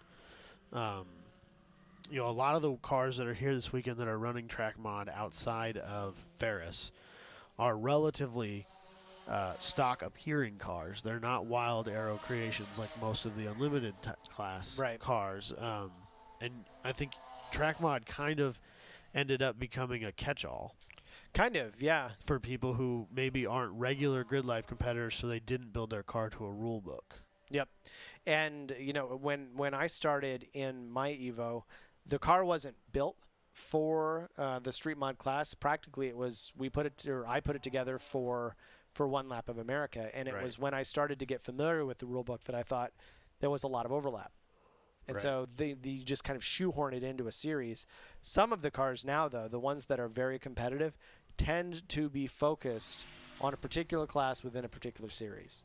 So even the street mod folks tend to be focused on street mod, but may also compete in other series, other events. Yeah. I mean, there's a few small rules in the street mod class that when the car is built to the very limit of the class, kind of outlaws them from even switching over to Global Time Attack's street class, what they call there, which is a very similar rule book, but I think if I understand correctly, cars like Alex Moss's Super K, that's not legal in there because that transmission that they have in that car, while being perfectly legal inside of the street mod rules, puts him in unlimited for, or maybe not unlimited, maybe just limited for Global Time Attack. I think that's right. And there are a few Global Time Attack cars who are very close to fitting in street mod, but have dog transmissions, which are currently not allowed in street mod. Correct. I know that Amir, who has the NSX, which is just a wonderful monster of a car, has expressed interest in being able to join our events from time to time. Yeah. That car, as it sits, because of a dog box transmission, would be in the track mod group. And so he's talked about putting a more conventional transmission back in for GRIDLIFE events. But you know, I think what we see is each series has just you know, a few quirks that make it unique. And if a driver wants to be highly competitive in both classes, it's possible that they'll have to make some setup changes to run in any particular event to take the most advantage of the rulebook. It's kind of funny to say this, but changing a transmission isn't like the hardest thing in the world. It's really not. I mean, it does sound like a lot to a normal person, but at the level of prep those cars are at, changing a transmission isn't the end of the world. It's silly. GLTC driver Austin Hurdle, I think, has had his transmission out here at the track more than once this weekend. Yeah. Yeah, he seems to be having a lot of trouble with that fourth gear. So, yeah, I think, you know, if you like, no one I don't think anyone likes working on cars at the track, but setting up a car for a particular event, you know, you're probably going to have to do a little work. Yeah. So we're running now into Time Attack Group D, cars being released from the false grid. I would imagine a lot of Sunday Cup cars in this group. And I know one of our buddies, Andrew Rains, went out for a test drive in Matt Williams' fit yesterday. Oh, really? During one of the HPDE sessions. Yeah, okay. And was not able to best Matt Williams' time. Oh, and Andrew pro driver. Andrew is a fast driver, but was not fast enough here. Snap. I talked to him quite a bit about his run in GLTC and stuff like that, and he's talked about how frustrating the talent pool is here. Yeah. In any series, in any part of GRIDLIFE, because clearly, I mean, he's a very fast driver in his own right, spends a ton of time in the driver's seat, a ton of time at the racetrack, former World Challenge competitor, I believe even holds or held at the time some track records in that series, and not being able to go out there and beat, you know, amateur Matt Williams in his own car. So actually, I was having conversation with a good buddy in the ASM camp, Zach Lavoie, who is a new addition to the GLTC competition field this year. Okay. And has had a bunch of experience racing wheel-to-wheel in his region in the South. And he talked about, you know, how he's used to being at the front top 5 regularly in the events that he has run historically. And it was a real eye-opener coming into GLTC, because now he's battling just to be in the top 20. And as we were talking about it, he and I both agreed that that's fine, because there's still great racing in that position, right? So you come to these events with the opportunity and the goal to do some racing. Right. And there is intense competition at every part of the field within GLTC. So even if you're in the back, you're still racing against competitors and having good battles. Yep. And so, you know, when you have drivers with consistent success throughout a year like Eric Cattell, Tom O'Gorman, Andy Smedegaard, Aaron Lichty, and Jeremy Swenson, I think that's a real testament to their ability as drivers to be consistently running at the front in a field of really, really talented wheel-to-wheel racers. Joe out there in his Festiva. One of my favorite people in the paddock. Tom Halka coming through past start finish. Cars now on their first hot lap.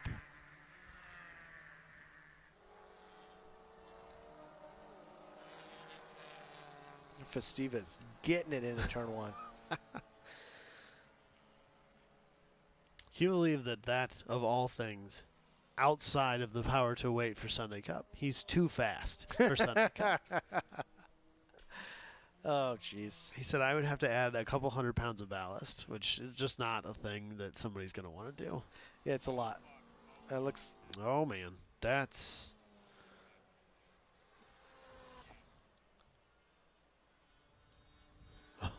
Oh, no. Pretty dusty there as we wait for things to clear. Not sure if there was any on-track contact, but definitely scary driving through that dust. That would be scary, not knowing what's on the other side of that cloud as you're coming out of a corner. Ooh.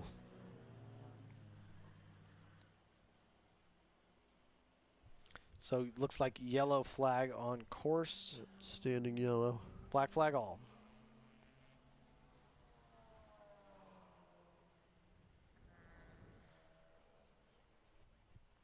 Not the cleanest time attack session we've ever had. No, definitely not. You know, sometimes when the conditions are right, I think there's drivers will put additional pressure on themselves to go out and drive as hard as they can. Yeah. And sometimes it's both, you know, those prime morning sessions and then the last session of the weekend is when you start to see people tend to overdrive. Well, and this is a really challenging track, too. Ooh. Potentially some contact with the tire wall for that little Mazda. Glad to see the Mazdas out here in Sunday Cup. Nonetheless, finally having some variety in what was a frustratingly fit-dominated class for me. It's hard to argue with the performance potential of the fit in the Sunday Cup. I still think that, you know, the Mazdas and the Mini Coopers, they've got the ability. That would be a standard Cooper because the Cooper S would be too much. Cooper S way too much. Got but it. A base Cooper, Kia Rio, Mazda 2, I think even maybe a base Veloster would be all right. Okay. Because I think that's basically just a Kia Rio.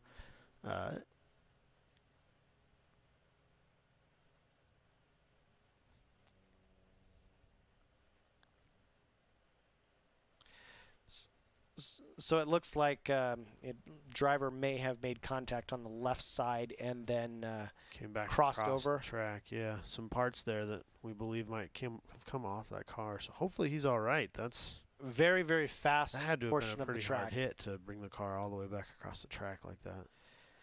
Yeah, at least I mean, I hope the driver's all right. Yeah. He was in a group of cars that don't move that fast.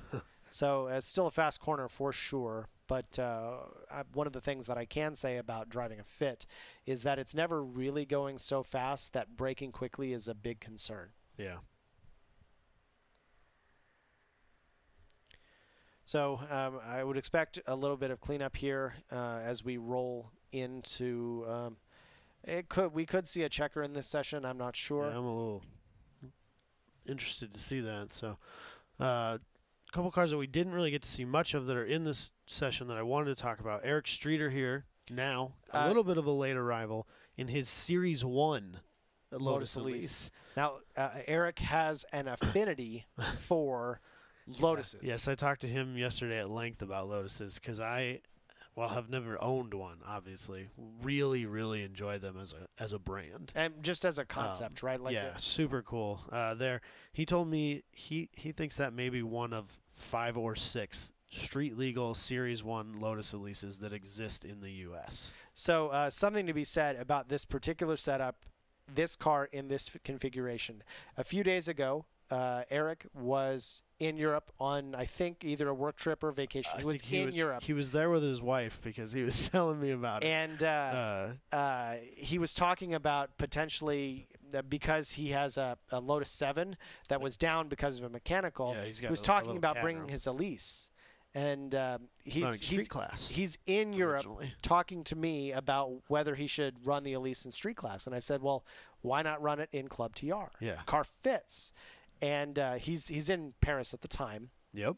And, well, I'm apparently a pretty convincing person. You're a bad person is what it is. I'm a bad influence on a lot of people. You and drug dealers have way too much in common. And he told me that he did some tire shopping. And the day before he left to return home, he placed an order with Tire Rack for some tires that would be legal for Club TR. That is the proper size of the Falken RT660. Yep. They were at his doorstep when he returned home, and a day or two later, he's here at the track. He told me he was doing it while his wife was doing some like gift shopping before they returned home, and he was kind of trying to, not make it too obvious that he's sitting there on his phone buying car parts while he should be paying attention and focusing on the fact that he's on a vacation in France. Because you don't want to make her mad, because that's the type of activity that is certainly going to trigger your wife on vacation.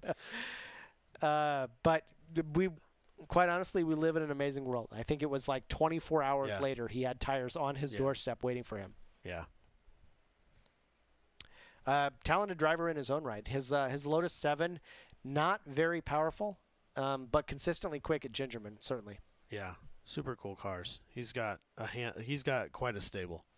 Yeah, and I'm told he's building another Lotus as well. 2 years ago now, or 2 events ago at COTA, Adam Jabay in his trailer brought home a like a unibody, like the whatever it's called. It's an aluminum, whatever. Yeah. As the base for another race car for Eric. Yeah, I think he's building a 211 because didn't he try to make a case to you and Adam about why that car shouldn't be stuck in Super Unlimited? That's correct. 211? And he did so as if he was making an appeal to the Supreme Court. That's right. The document was formatted as an official. That's right. As an official document, as if they were writing to the actual Supreme Court. If for no other reason than the effort he put forth doing that, I feel like you got to give the guy. You got to give it to him. Did you give it to him? Of course we did. Oh, fantastic. It was incredibly well written. Eric is a big nerd, and I love it. He's a brilliant person. And it just literally made our day when we opened this and we saw how much effort he put into his argument. Yes. So the process for I don't want to say we don't really offer any allowances necessarily, or we don't if a car is not legal for a class, we don't tend to just let it slide ever. Yeah. And people aren't given a special waiver for any modification if Adam or I think it's fine. That's not a thing that we do. Right. If a driver feels that something should or shouldn't be legal, what they can do is submit an appeal to us. And our advice is pretend that you're a lawyer and argue your case. Yeah. And it's our obligation. We try also not to engage in what we think the rule says, because we may have an opinion, but arguably we're not going to do the work for you. Right. And so we tell people to pretend you're a lawyer and argue your case. And if you are effective in your argument, that allowance or rule may be adjusted to fit your interpretation. And that's exactly what we saw with Josh Hulka a couple of years ago. Wasn't his argument essentially based around the fact that his engine is the same one that's in the S209, essentially?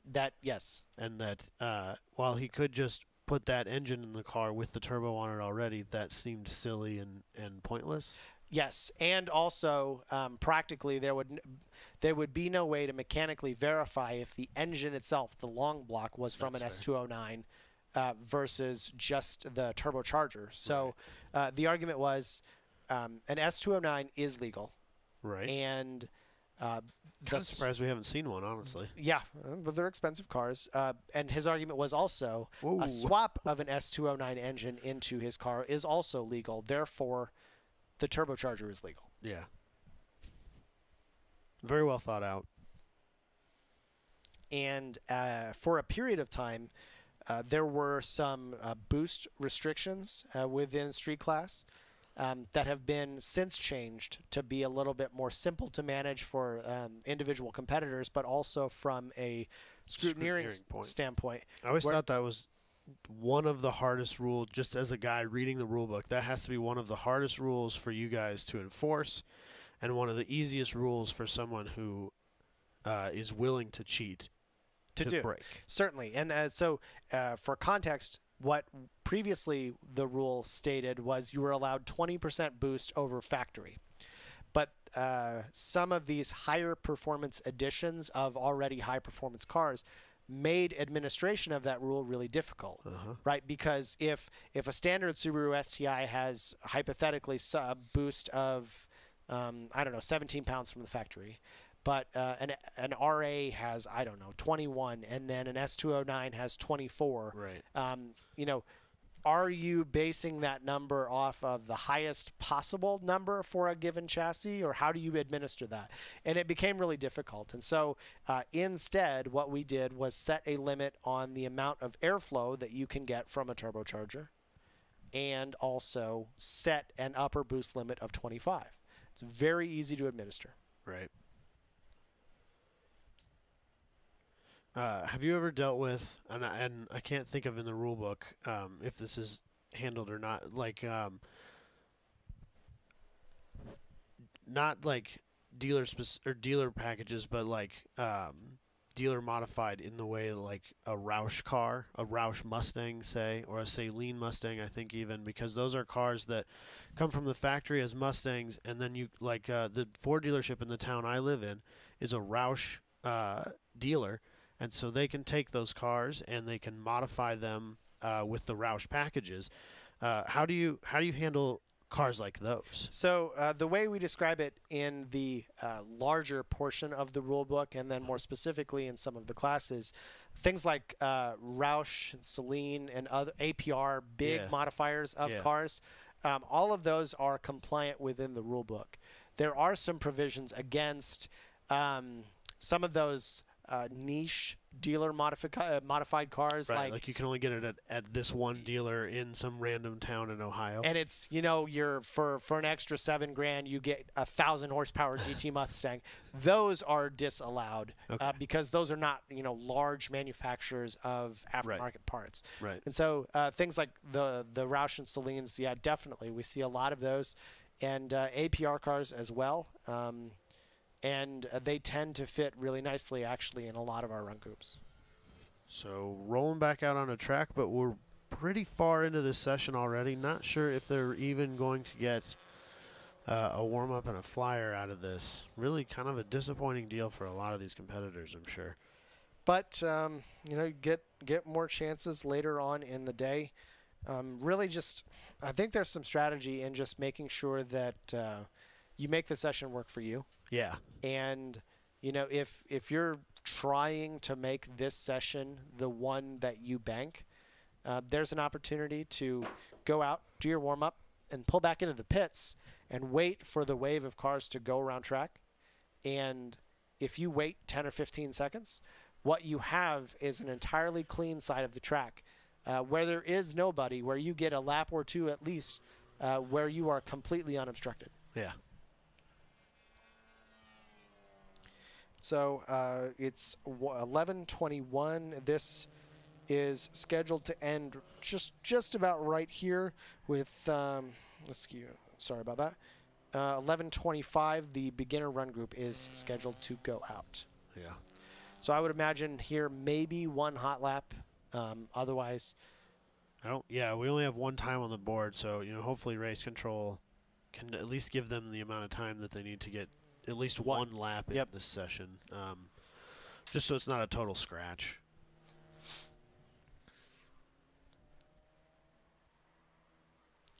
So this creates kind of an interesting thought for me. So like when a lot of times when at least with my local autocross region, car classes are grouped together so that everybody who's competing in a specific class is competing on as similar a surface at the time as possible. So like say you've got a raining day that is moving to drying.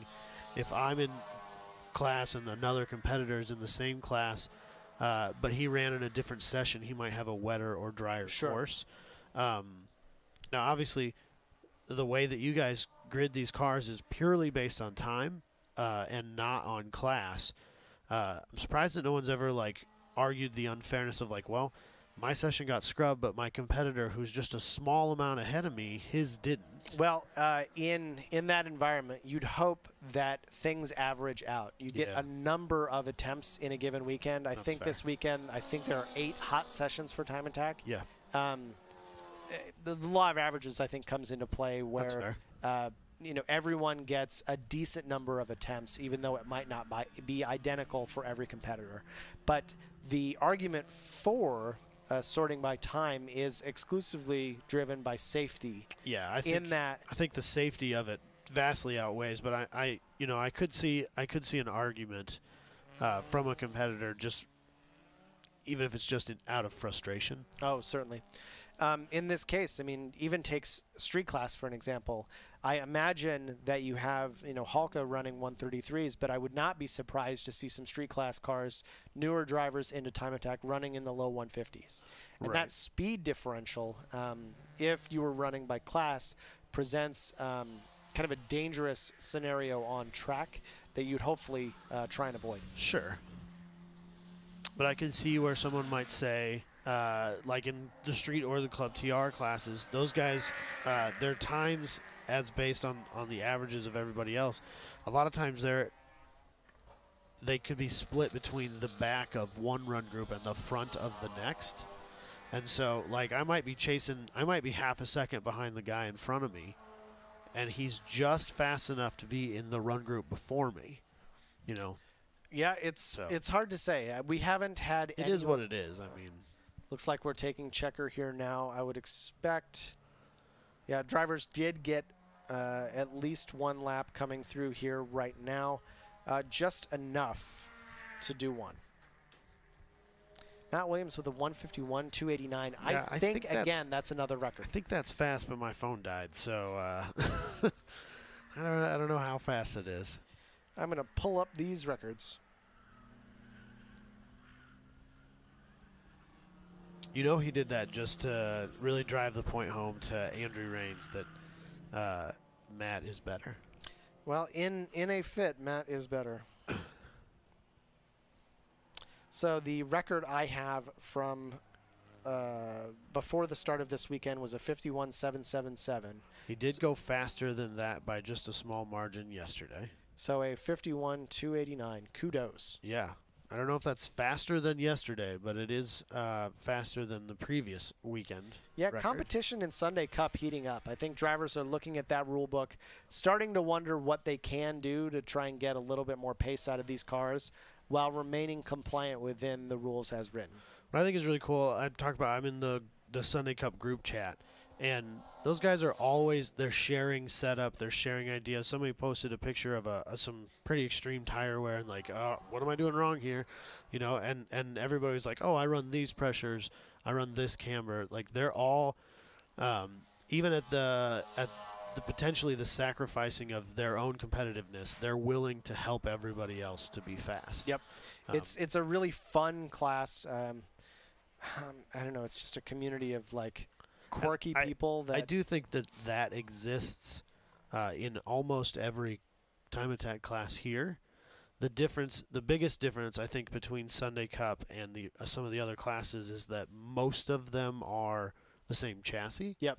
And so they can share setup between each other, and it actually makes it like, you know, Ferris can share setup with Kendall Samuel, but that doesn't matter to each other because they're in such dramatically different cars, even though they're in the same class. Absolutely. So I think with the conclusion of Time Attack Group D, we're going to step away for just a bit and we will hear a word from our partners, and GLTC will be back here shortly. Thanks for watching.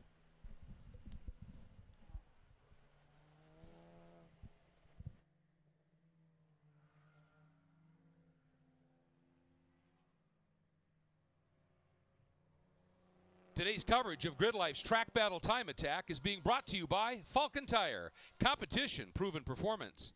303 Performance, premium protectants and cleaners exceeding expectations since 1980. STA-BIL, ready, willing, stable. MOMO, the official safety partner of GridLife. And by HP Tuners.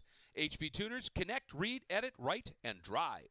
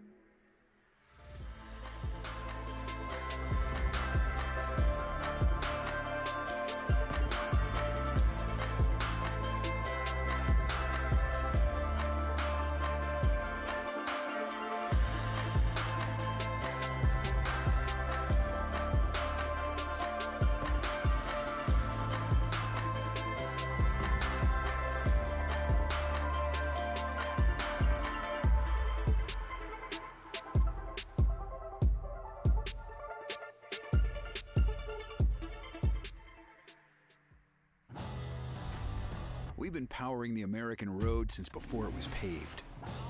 Our first breakthrough in motor oil was introducing it. And we've been reinventing it ever since. From the world's first high-mileage oil to the world's first synthetic blend. There are those who change with the times, and those who drive them. Valvoline, the original motor oil. The Falken Azenis RT660 is the enthusiast choice for ultra-high performance. Engineered for predictable handling and stability, the RT660 provides maximum traction both on and off the track. Your competitive edge has arrived with the Falken Azenis RT660. Hawk Performance packs 100 years of friction dynamics into every product. Backed by Carlisle Brake and Friction, the world's premier innovator of industrial brake and friction components, Hawk leverages R&D tools and motorsports experience to deliver uncompromising performance on the street. There's no reason to settle for less. Choose pads that are race-proven and street-legal. Find the Hawk Performance brake dealer near you at hawkperformance.com. Here at FCP Euro, we take pride in the fact that each and every one of your orders is picked, packaged, and shipped by a fellow car enthusiast. We understand that you need the right parts and need them fast to complete that next project or get your daily driver back on the road. Take Roberto, one of the pickers in the distribution center and one of the key pieces to making sure the right parts arrive at your door. When he's not at FCP Euro, Roberto is driving his Mark V R32 to various car shows around the Northeast. When he's picking orders, he puts himself in your shoes and understands that you need the right parts to arrive at your door, so he takes the utmost care in making sure he puts the correct items in the box. To learn more about us, head to fcpeuro.com.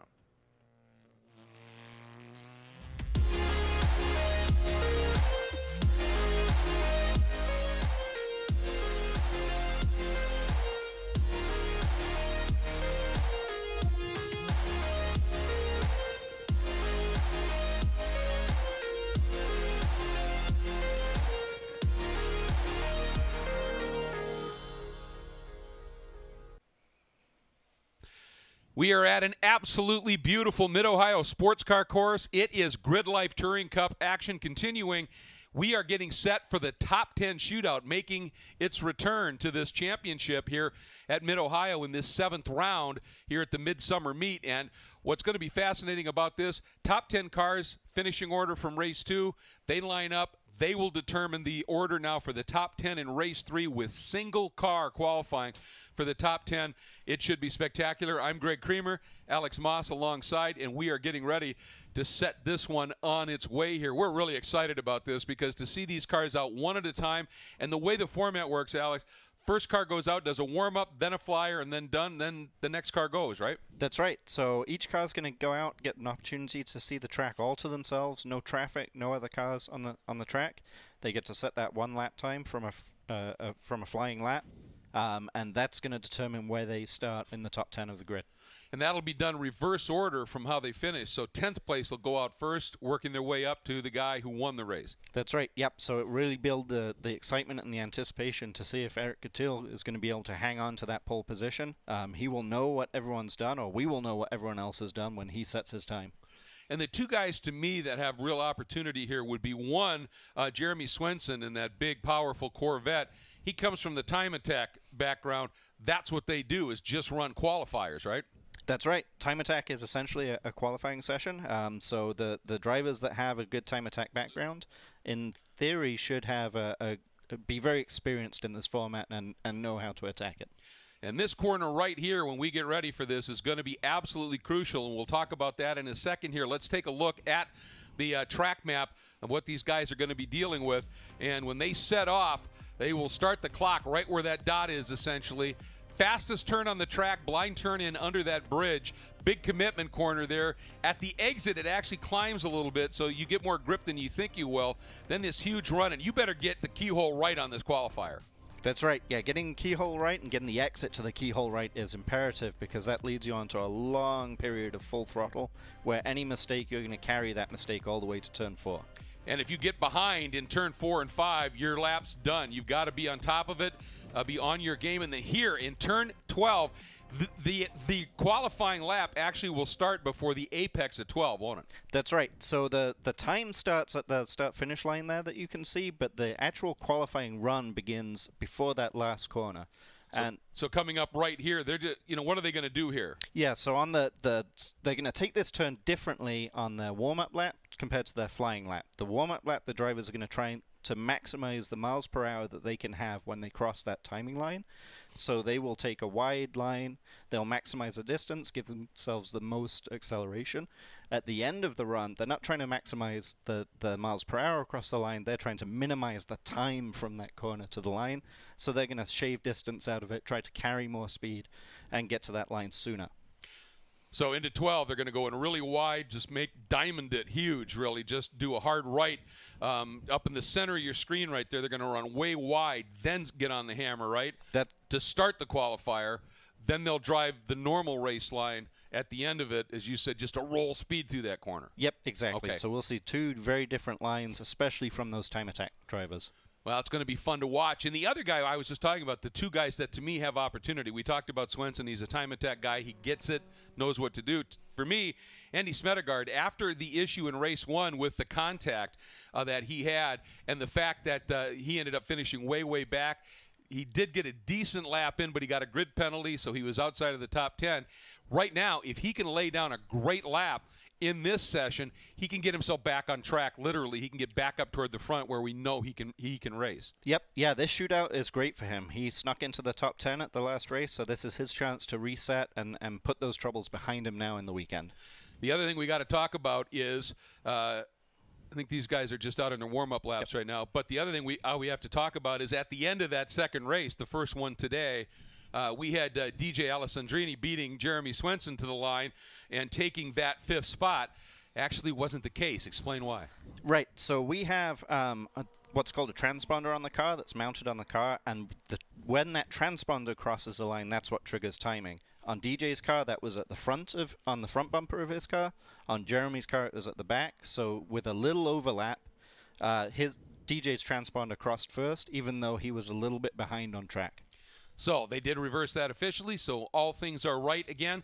And we are watching Smedegaard on his flyer and really aggressive, using the curb at turn 1, way up on the curb there in the keyhole, and looking for drive down the long. This is the only dyno run you really have here.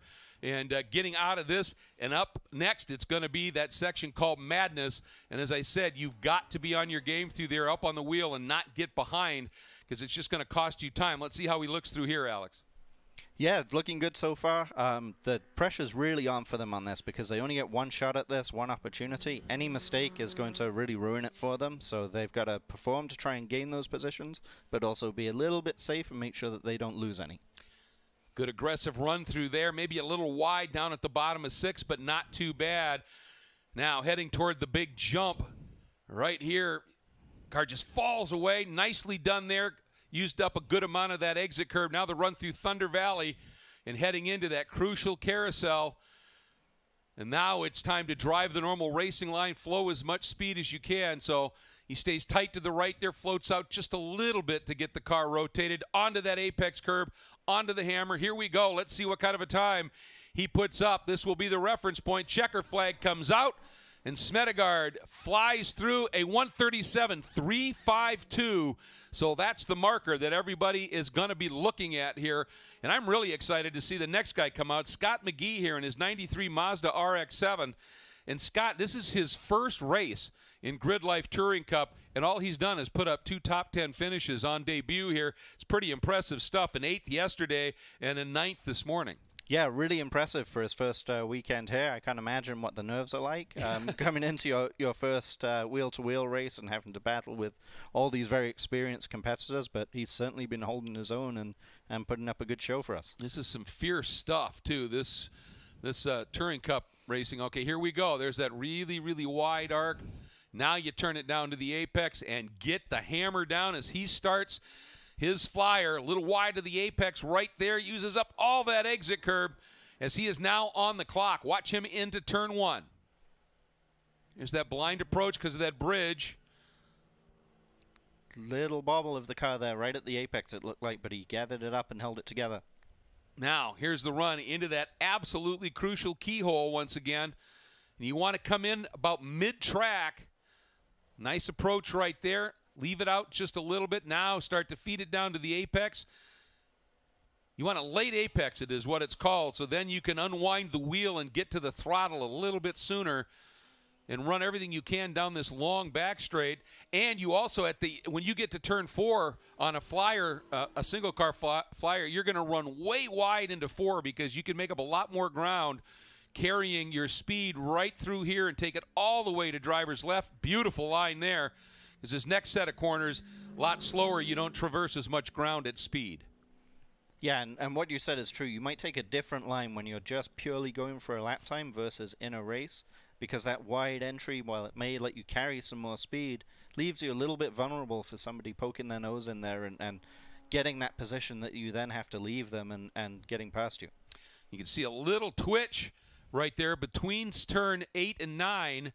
I don't know that it was going to cost him too much. Now up through 11 and into that crucial carousel. And the line here now, he's going to keep it tucked a lot tighter in. He's going to diamond it a little bit here. All right, here he comes. The marker, a 137.352, as we said. Onto the front straight comes McGee. What does he put up for a time? A 139.173. So a little bit off, about 1.8 seconds off of Smedegaard. And he may have had that, as you said, a little bobble in 1, a little bobble in 8 and 9. Now, Ryan Upham is out, and you'll notice he's in a car that's a little bit different color.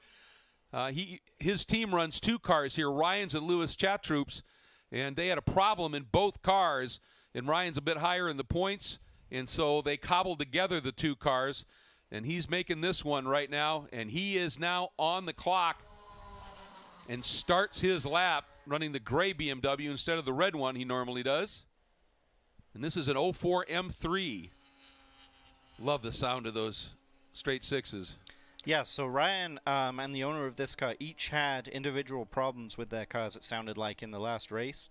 So they've got together and kind of combined their parts and made one good car out of 2 bad cars.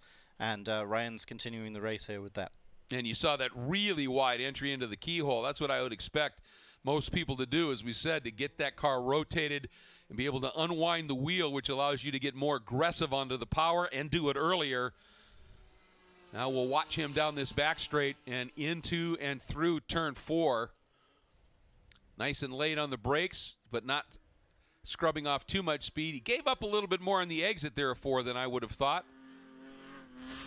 You can see him, bit of welly there, a little bit of a slide. Yeah, and this is a new car for him. Obviously, it's not his normal car, so he's obviously learning that chassis and that setup a little bit as he goes here. Little unfortunate this is his first try. Yeah, you don't get any practice here before the shootout other than the race, and he was in a different car in the race, so he's just feeling his way around here. Here he comes now, up through turn 11, another blind turn in as you climb. You don't really see the exit of the track. Oh. It looks like he is caught. That's unfortunate. The Mazda on his cooldown lap. Yeah. Don't like to see that. Let's see what he does for a time. 139.1. 137.9. Oh, excuse me. I looked at the wrong one. At 130. Yeah, that's not a bad lap at all in terms of time. And there were a couple of spots where he was just a little bit wide. I think he could have done even better. I think he'll be pleased with that, considering it was his first time out in that car. Yeah, just 7/10 behind his first qualifying session that he ran. So he's probably going to be pretty happy with that. Here comes Luke McGrew, who in the first 2 races of the weekend has moved up 3 spots in the points in his number 7 Mazda Miata. That's a 2007 entry. And Luke, as we talked about previously about maybe making setup changes for the shootout, and we didn't maybe expect to see that, Luke actually did make some setup changes. So he has removed the front splitter on his car, removing some of that aero performance from it, and that's allowed him to reduce the weight of his car then. He could take another 80 pounds out of the car to try and improve his performance. Oh, there you go. And he might miss the stick, but even the splitters create a little bit of drag, so he's probably playing that game too. Watch his line through 4, floats it all the way out. Beautiful run there for Luke.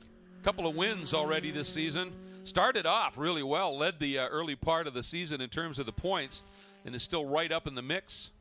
Yeah, and he has that Duratec motor in this car, and he has gone through a bunch of them as he's lost those engines over the past couple of seasons with GRIDLIFE. There he goes through the jump over at turn 9. Looks like he's got a pretty decent lap going here. In the race earlier this morning, he started up in the top 4, dropped back a few spots. I think it was Aaron Lechte just got around him and bottled him up a little bit. Let's see what he puts in. Final set of corners here through the carousel, through the flick, through turn number 13 here. What does he put up for a time? Where does he go? McGrew to the pole. A 1:36.155. That is a superb lap. 1.2 seconds quicker than Smedegaard. Yeah, great lap from Luke there. He's got to be happy with that. It's a little bit slower than his initial qualifying time, but he made those setup changes, and the track just may be slower right now.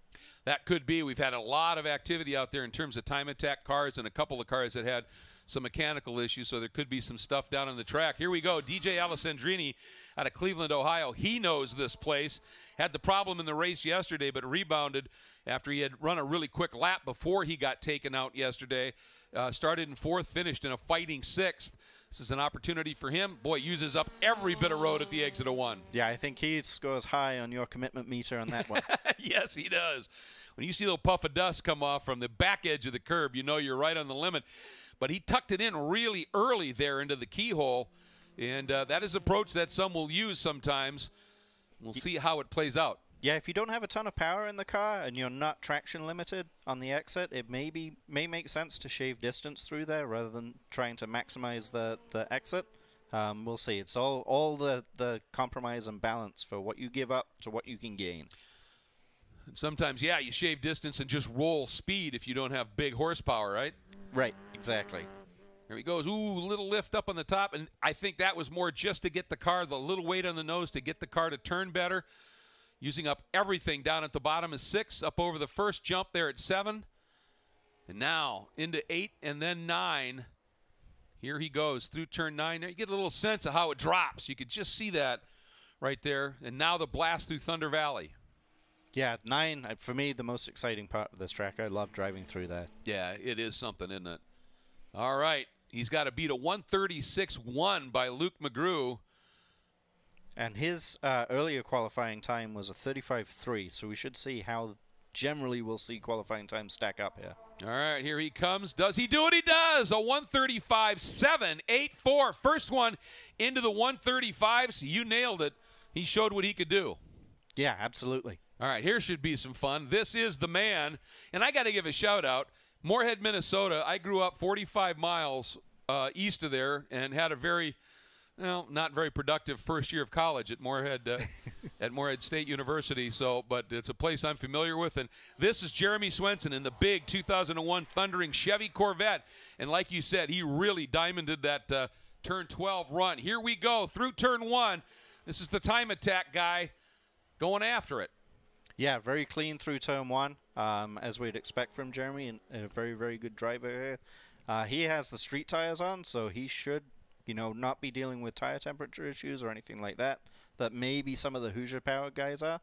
They switch on a little bit quicker, don't they? In terms they do, yeah. The Hoosiers can take, you know, maybe a couple of laps to warm up and really come into their peak, whereas these street tires should be ready to go right from the start. And this Corvette has just immense and consistent torque, which will really help as he gets down now into turn 4. Winningest driver on the season with 5 of them so far.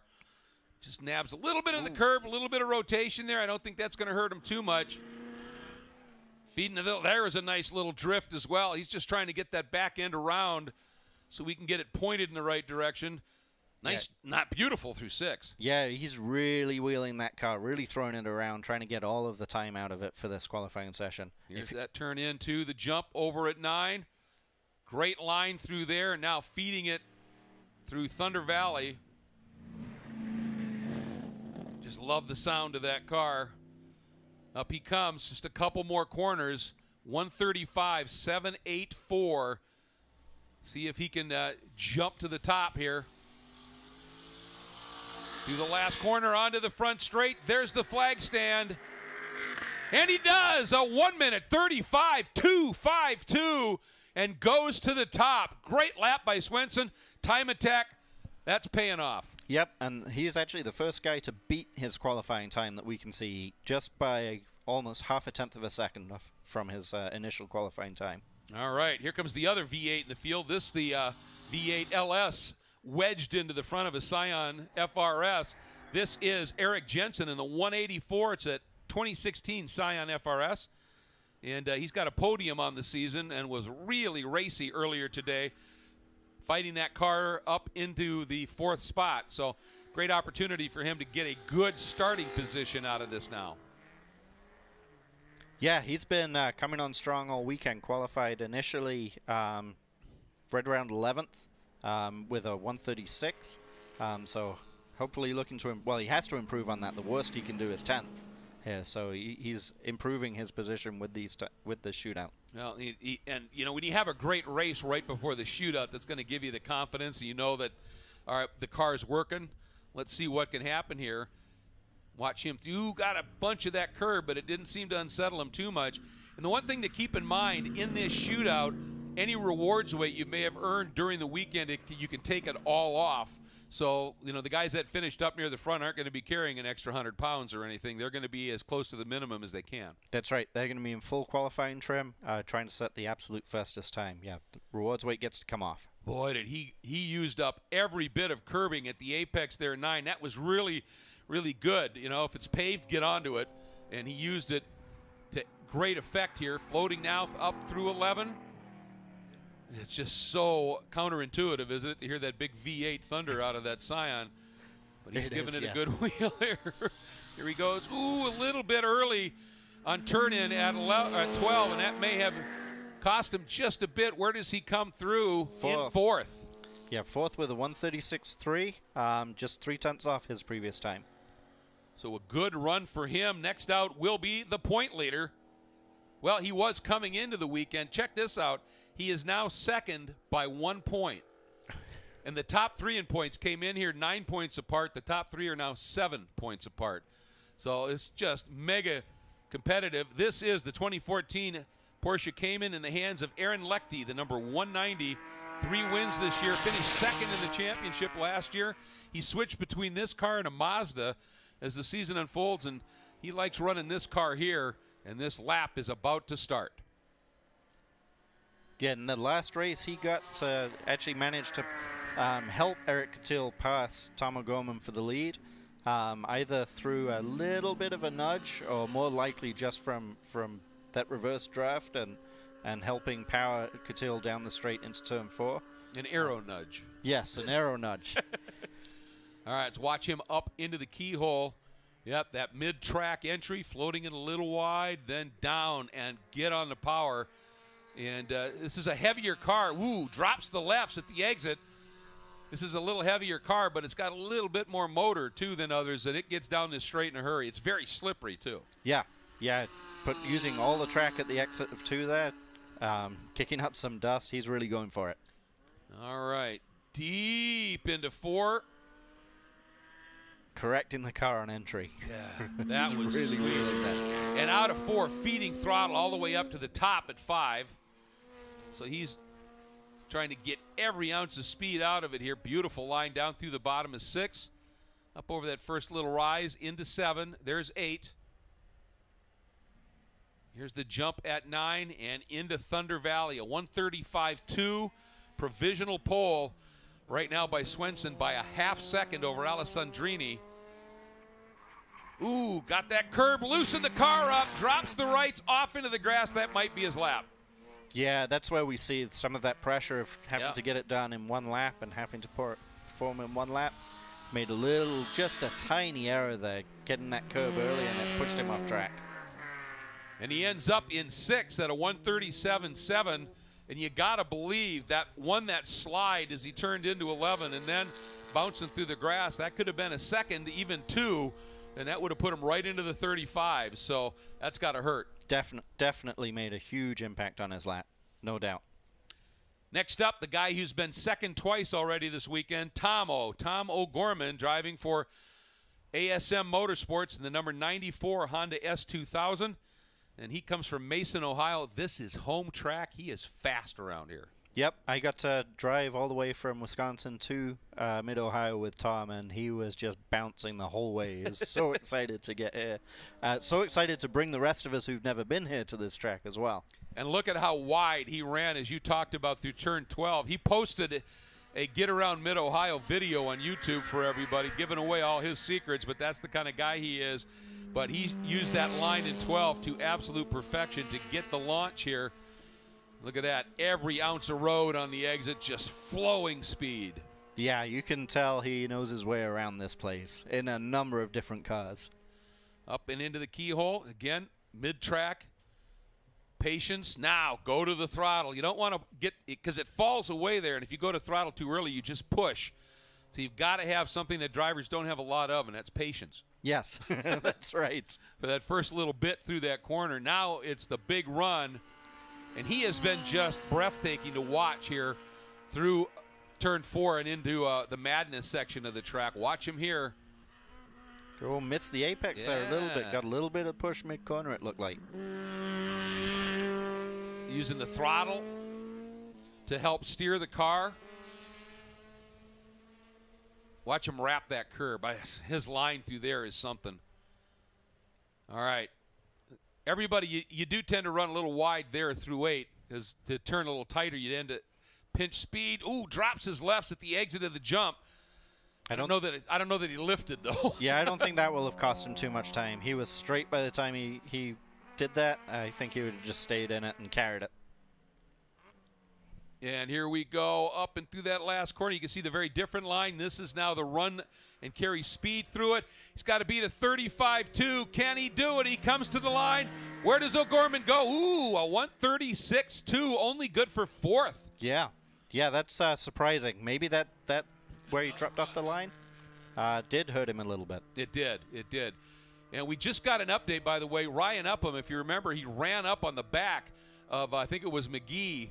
And so they have clarified they are going to give Upham a run once our last guy gets out, who now, by 1 point, is the point leader. He came in here 3rd in the points. In 2 races, Eric Coutil has jumped into the point lead, not by a lot, but a nice run. A 92 Honda Civic SI, and man, does he get that thing around this place fast. Yes, he does. He was our fastest qualifier in traditional qualifying by just about 1/10 of a second. I'd expect him to be very, very fast in this lap as well. Out of Columbus, Ohio, knows this track well, certainly. Has won both of the races from pole, as you said, already this weekend on a stellar run. It was his 4th win. Nice line through turn 1. See what his approach here up into the keyhole. Not a big horsepower car.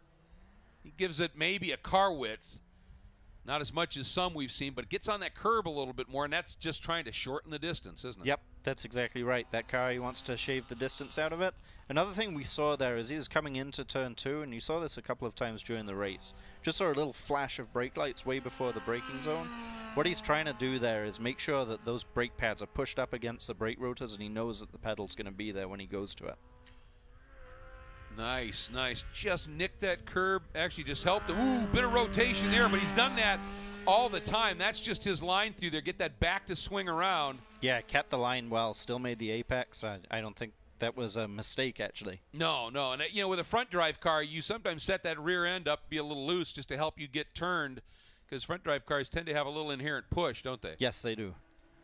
So driving it absolutely beautifully here. A 135.252. Can he beat that? Beautiful line through 11.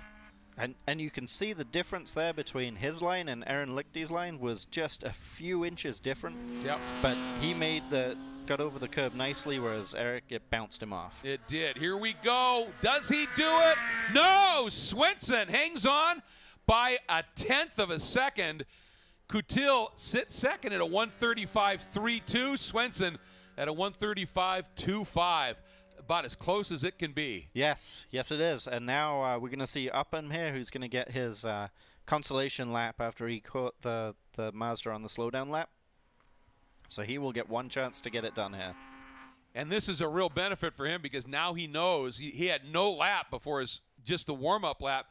Now he's got one hard lap he was able to throw in. He already ran that line in 12 a bit differently. Yep, Yeah, I think this could really help him now. I would agree. Now he hadn't seen this car at speed before his first lap. Now he's got at least one flying lap under his belt, so I think he'll be kind of thankful for his misfortune on catching that slow car.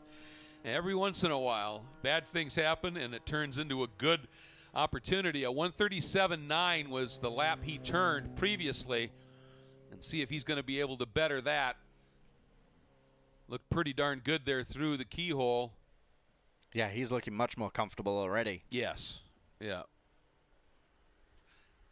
It'll really give us an idea here into the braking zone, turn in and exit a 4 now. He's got himself a little bit of a handle on the car. Turning it in. A little wide of the apex there. Gave himself room on the exit. A little twitchy, though, way wide. Yeah, maybe pushing just a little too hard in this car. Trying to get it done on this lap. Oh, big slide and saved it, but that'll be the lap. Now this will be interesting. Do they? This lap will almost certainly be slower than the previous lap he set. Absolutely. And which one is going to count now for the result? Does he lose the previous lap? Oh, he may have a problem. Yeah, I wonder if he's got a tire that's... Oh, he's leaking something. Something's leaking out of that car. That's what happened. It's fluid. So he got... maybe had fluid on his tire there as he came down. Yeah, that looks like oil on the track does. there. So I wonder if if something's happened to that. Well, something's clearly happened to that car. Right, and I mean he had a clutch problem in his car, a coolant issue in this car. Yeah, and they sort of cobbled them together here so he could have a car to go after it, and to have another mechanical problem crop up has got to be frustrating. Yeah, that's an unfortunate way to end his qualifying session, but. As we talked about bad things being fortunate, a lot better this happens on one-lap qualifying when you have the track to yourself rather than in the next race. If you hadn't got that extra lap, whatever has failed would have failed during the race and affected, the other 39 cars that were out there. So once again, something unfortunate happening that turned into possibly a bit of a blessing here. Yes. Yeah. Well, that's a shame. That is a real shame. And I would suspect, I mean, if they give you another lap, one would suspect at that point, folks, that they would delete that first lap because that, everybody else didn't get 2 opportunities. So that's what we would think, but we haven't had clarification on that yet, Alex. That's what I would expect. My guess is that this was a situation that hadn't been foreseen, and they kind of had to call an audible on this. I don't know that for sure. That they may have this contingency in place.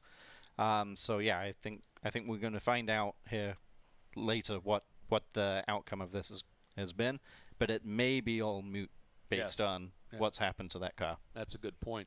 And for Andy Smedegaard, we were talking about the opportunity. One, even though he's from Wisconsin, hard to believe he's never raced here before, hasn't been here before, so he's dealing with that just a little bit.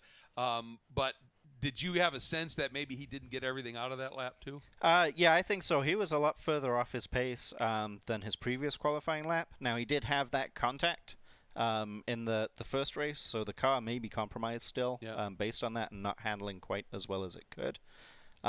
As far as not being here before, he's had a practice session, a qualifying session, 2 races now. I think he would be the first person to say that after that amount of time, he's got this place figured out. Yeah, it's a track that's got lots of nuance to it, folks. It's a driver's track, really technical. We talked about the blind approaches and turn-ins and all of that, but a driver of his caliber doesn't take that long to figure any track out, especially he's a teammate with O'Gorman, so he's poring over that video and picking his brain as well. So that's right. But we did get it right about Swenson, man. What a lap he threw down. Yeah, incredible, really. He did really, really well, and I think he's the only person who beat his previous qualifying lap. So, yeah, that's and again, you want to do well in single-car qualifying in GRIDLIFE Touring Cup, spend a little time in Time Attack, folks. That's going to get it right. So, my friend, if you end up racing Touring Cup next year, I expect nothing but poles, baby. We'll see about that. But no pressure. We are building a car for me for maybe next year. I'm hoping to just go have fun. Mid-pack, I'll have a good time. Absolutely. Well, that's the key to anything with GRIDLIFE is fun first, competition second, and we've seen it play out here, but both of them have been absolutely pinging.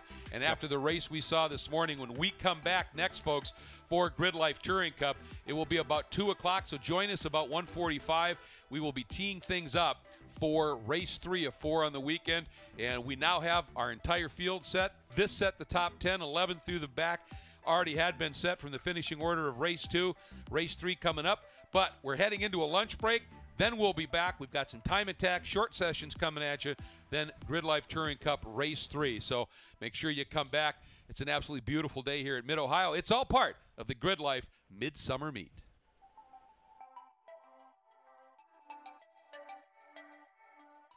Today's coverage of the GRIDLIFE Touring Cup is brought to you by FCP Euro. Every part you buy is guaranteed for life. Falken Tire, competition-proven performance. MOMO, the official safety partner of GRIDLIFE. Hawk Brakes, race-proven, street-legal. And Valvoline, Valvoline VR1, available at Advanced Auto Parts stores.